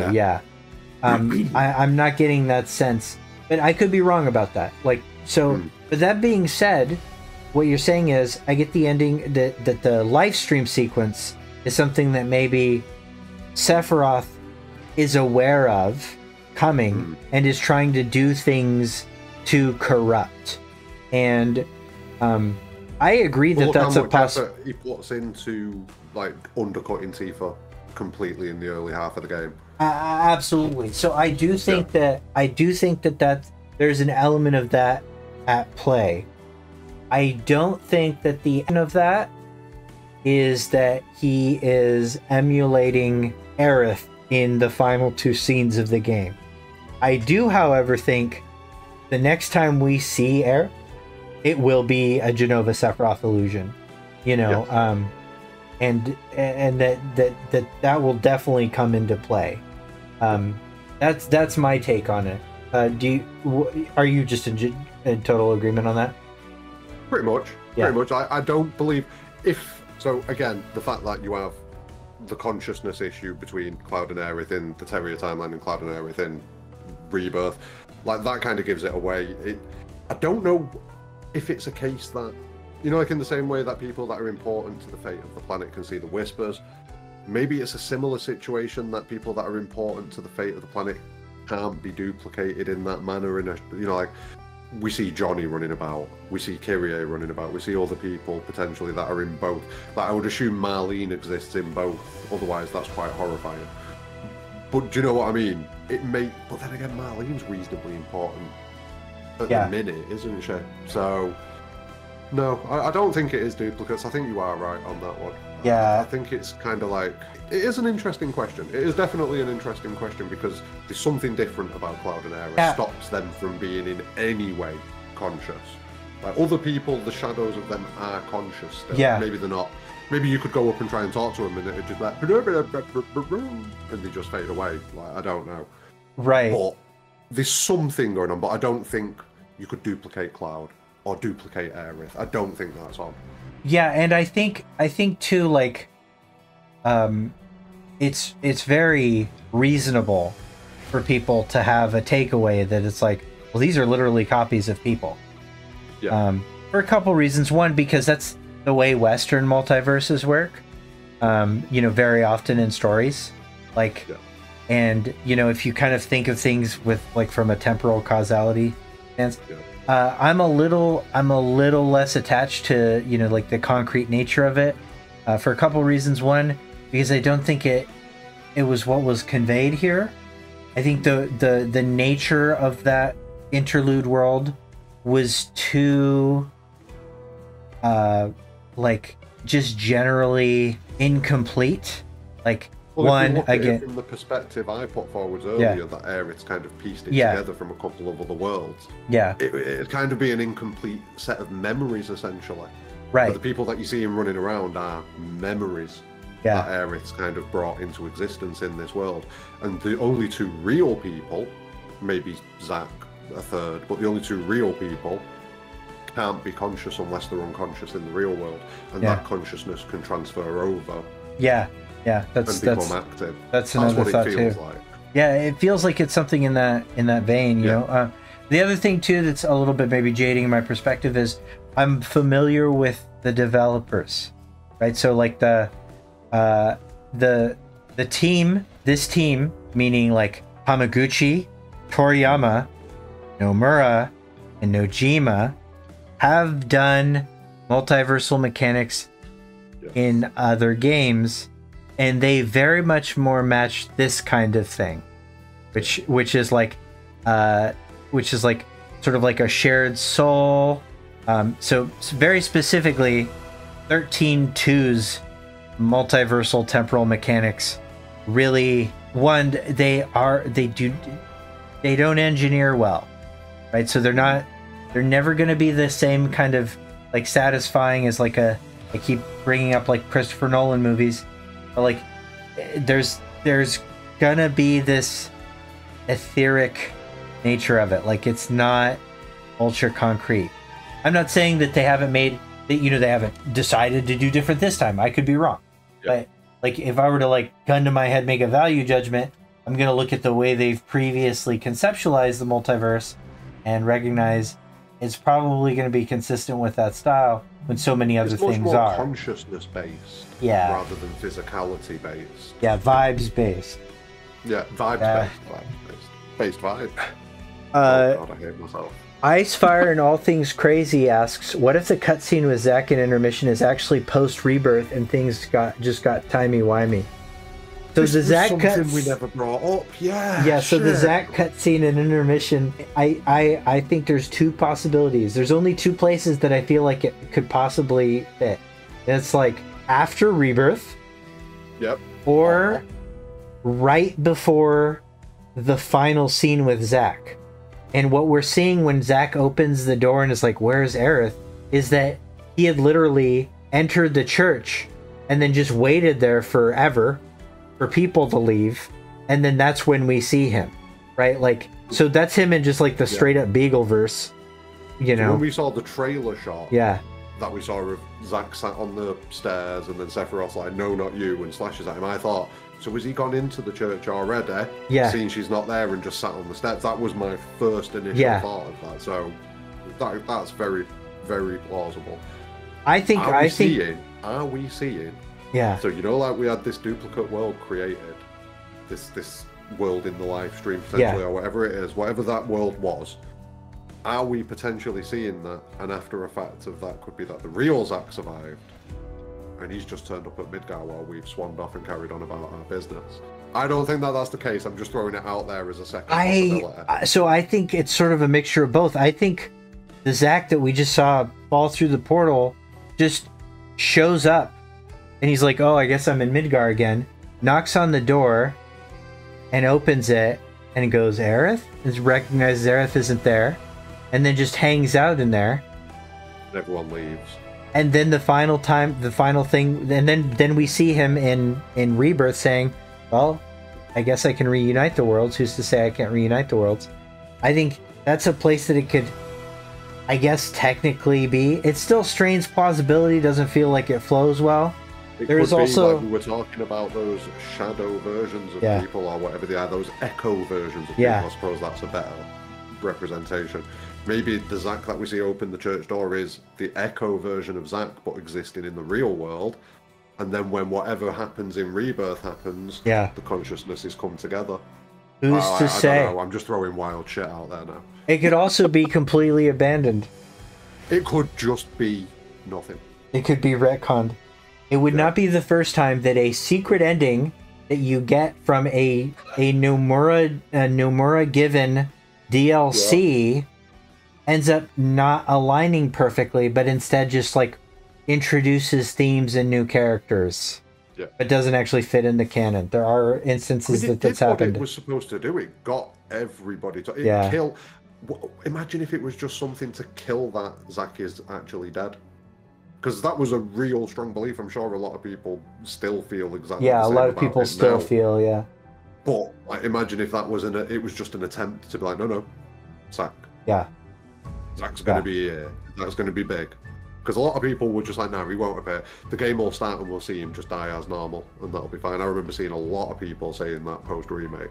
Yeah. So maybe it was just an attempt to like shoot those kind of theories down and just be like, no, Zack. It's interesting. It's very interesting, but it's got to come up at some point. They can't have just dropped it. It would be still weird, even though they've done it before, and even though we can make sense of it, it would still be weird for them to just drop it completely. There needs to be an explanation at the very least. Yeah, I mean, there's a lot of stuff that needs explanations. I will admit, like timeline. I will admit that it's like it's something I don't necessarily think they will address. Yeah, no, they won't. If they decide to drop it, we'll never hear anything about it again. Yeah, and I'll be okay with that. I can survive that. Will you be disappointed if Jenova exists after Part 3 has ended? Why or why not? Also, why does Sephiroth control her, vice versa? Or also, does Sephiroth control her, vice versa, or something else? Good question. That's a good question. So I did a video on this ages ago, who's in control, Sephiroth or Jenova. And I've always been of the opinion that it is Sephiroth in control, but there is Jenova influence there. Yeah. Like, I view Jenova very much as the thing. I'm pretty sure most people kind of do view Jenova as the thing sort of entity. I think it enables Sephiroth a lot. I think it's corrupted him to the point that his actions are different to what they would have been without Jenova. But I do think it's Sephiroth that's doing these things. He's in control of his faculties. He knows, well, he's in control of his faculties-ish. But he knows what he's doing. He's the driving force, in my opinion. He is the driving force. Jenova facilitates. He does. I think that they have played with the idea of complicating the relationship. Yeah. And peeled back heavily this game. Yeah. I also, so something too is, and I'll look more into this, and I've been looking into it. It does feel like they really peeled back from the Ore, Watashi thing. Yeah, focus on that's kind of changed a bit, hasn't it? Or diminished. Yeah, he just uses both now all the time. Yeah. Which I guess is whatever. Which is still a difference, but it's like I feel like they were really playing that up into something that maybe they've peeled back from. I'm gonna ask one more question. There's been really good questions that as far as Jenova being gone at the end of Part 3, it depends what they're doing. If they're just linking back into Advent Children, then no, obviously not. Yeah. If it's something different and they want to have a degree of finality to it, I suppose Jenova has to go, really, doesn't she? Like, we've not won if Jenova doesn't go. Yeah. Unless we go with a bittersweet, slightly dark ending, which I'd be fucking down with. But yeah. Yeah. Read I'm a Fucking Legend follow-up. Okay, let's see. So, okay. Too much chat has happened, so I missed the follow-up. So if he wants to repost it, that's fine. Yeah, because there's only so much I can scroll up. Yeah. And we do talk. Yeah, can you repost your follow-up and we'll wait. No. So Deltason says his read on the Watashi Ori shifted personas is that future Sephiroth is just Jenova now, like they're one and the same. I can see that. I feel like they kind of have just like yeah. I mean, I've not really looked into it that much as far as the Japanese script goes, but I mean, is it potentially like when he's talking to, is he using one specifically when he's talking to Cloud, or it's very inconsistent when he's talking to Aerith? Is it very inconsistent? Yeah. There might be a pattern we just haven't unlocked yet, but I haven't. Okay. Yeah. I kind of believe Delta and what he's saying. So we're gonna wait for I'm a Fucking Legends follow up and then call it. Okay. I think Seth initially succeeded in controlling Cloud. Once he banishes Zack, he says alone at last and transforms. The White Whispers then go crazy and pin Reborn down. Yeah. And he uses a move called Wall and Lacrima. Yeah. I feel like that's conveyed pretty clearly, like that this is a tearful vessel, right? Vessel. Yeah, that makes sense because he's crying. Yeah, so okay, I get what you're saying. So what you're saying is that he already got control of Cloud in that moment when he gets rid of Zack. This is super good. I love this. Great job. Okay, so I'm a Fucking Legend. So I get what you're saying. So what he's saying is that we see two versions of Aerith's death scene. One inside Cloud's mind and one as a viewer. Right? So while Cloud is crying and having that, and we have all of that, like all of his dialogue that he has in the OG where he's crying. While that's happening, Cloud is fighting in his mind against Sephiroth. And that not only is the we're watching this external sort of struggle between these two versions of events, or like we're seeing the fight for Cloud's sanity both outside and inside. That's very interesting. That's super cool. Good spot. I am going to definitely credit you if that makes its way. I get what you're saying. That's so smart. Man, that's a good find. Do you get what he's saying? Would also kind of tie in with what you said about that. Then when the water appears, that's when Cloud's lowering Aerith into the water. Right. Because it'd follow the chronology of events while that fight's going on in his mind. The only thing that throws the events out of sequence a little bit is the fact that like the non-party, like the non-Cloud, like Yuffie and everybody, they also fight against Sephiroth Reborn. So that does it out of whack that way. It kind of, so there is a little bit of a weird reconciliation, but I think thematically you're right. There's a reverberation of, so in the same way that Cloud and Aerith are wrestling for control in this very like top layer where Aerith is feeding Cloud this vision that he was successful and that he successfully fought off the Whispers in the same like maybe thematic time frame. Inside Cloud's mind, there's this battle for his sanity going on. I like that. I think that's really it's not like tight in the way that like once again like a Christopher Nolan thing would be. And like the exact flow of events, I would need to really like lay that out. Yeah. I'm gonna spreadsheet that. It's very good. Party says the Whispers. What did you cool. Okay, the party says a Whisper got him, and then Reborn is literally pulled through by the Whisper. Oh, okay. All right. He also summons Bahamut Whisperer. Sephiroth Reborn heals Bahamut to keep him alive. Ah, okay. Hit me up outside of this. I'm interested to hear more of your thoughts on this. There's good shit there. My take on that scene was that when he got rid of Zack, he was about to take control of Cloud. But then Aerith kind of comes in and puts the kibosh on that. One interesting thing I've actually just remembered, though, thinking about that. What did you think of the moment when Cloud's walking up to Aerith? And it doesn't look like he lifts the sword. It looks like the same kind of black tendrily energy that we get off the black materia. And it looks like that lifts the sword, if I'm remembering the cutscene correctly. Yeah. I mean... And I don't know if that's... It feels like it could easily be a manifestation of Sephiroth's will. And it's the struggle between Sephiroth's will and Aerith's will on Cloud in that moment. That's kind of what it feels like, but I don't know, something about it looked black materia-esque to me. I think, yeah, that was the vibe I got. I will admit that was a little over conveyed to me in a way that I didn't necessarily like. I do think that like in the OG, like there was a less is more element where it's like you could not move the joystick any other way, so like robbed you of the agency. Him do it. Yeah. And so now instead we're getting to physically see that, and it does ruin the moment a little bit. But also I think it's necessary to do because it's sort of highlighting the new meta battle between the two, and reframing it in there. So yeah. I just thought it was a bit weird because in the OG it wasn't like that. Yeah. It was Cloud. It was unquestionably Cloud in the OG, and you just couldn't do anything about it. Whereas with this, you see.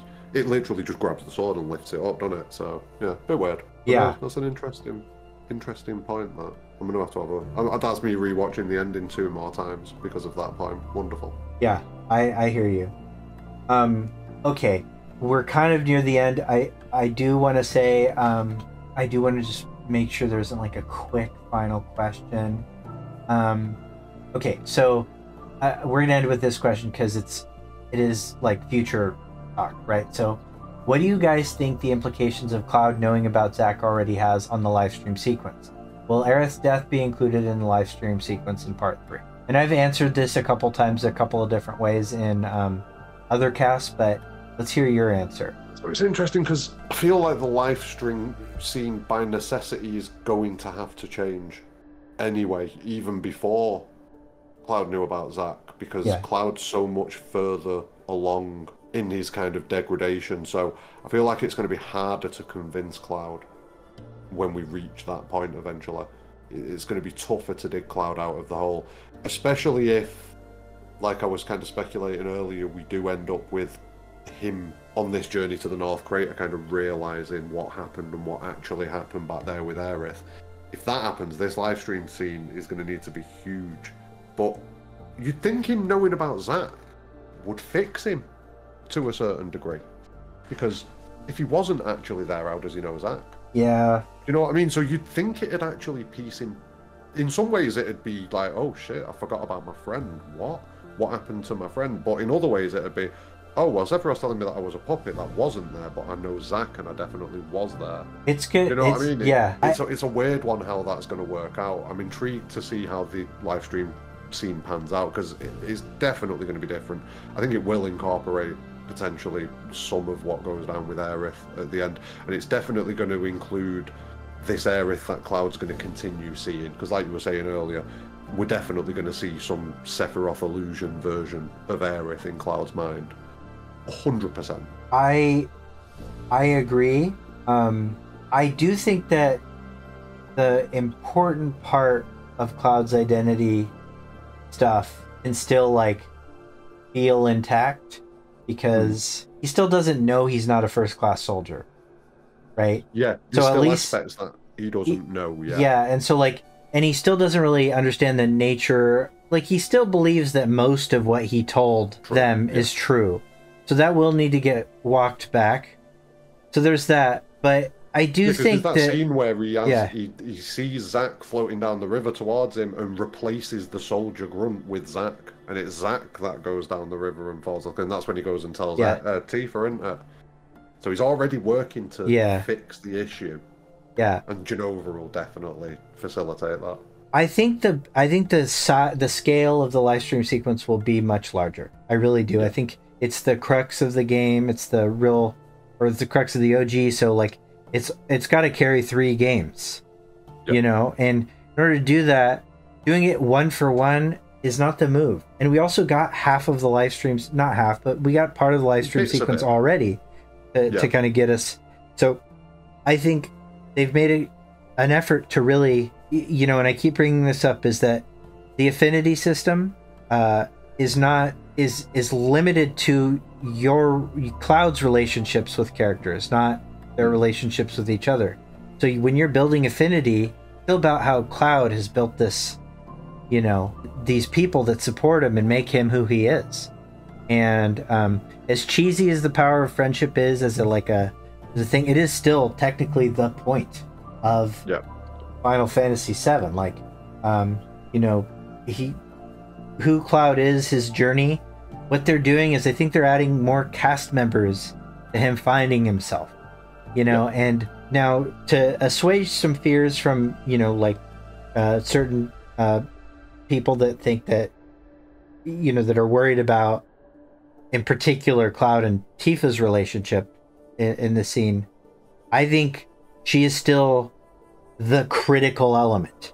Like, she's still the leader of all of this.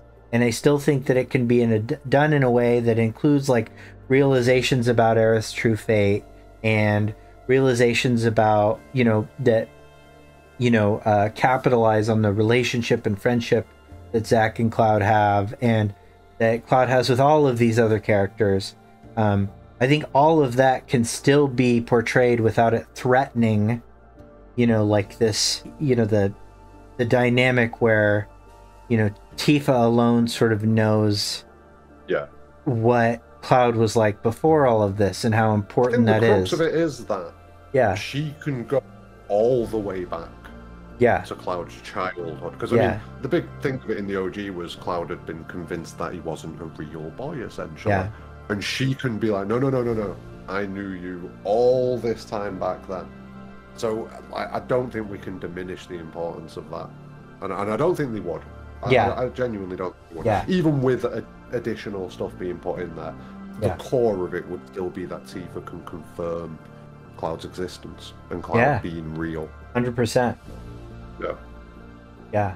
Looking forward to it, though, because, my God, with what they've done with some of the scenes in Rebirth, you imagine what they're going to do with that live stream scene.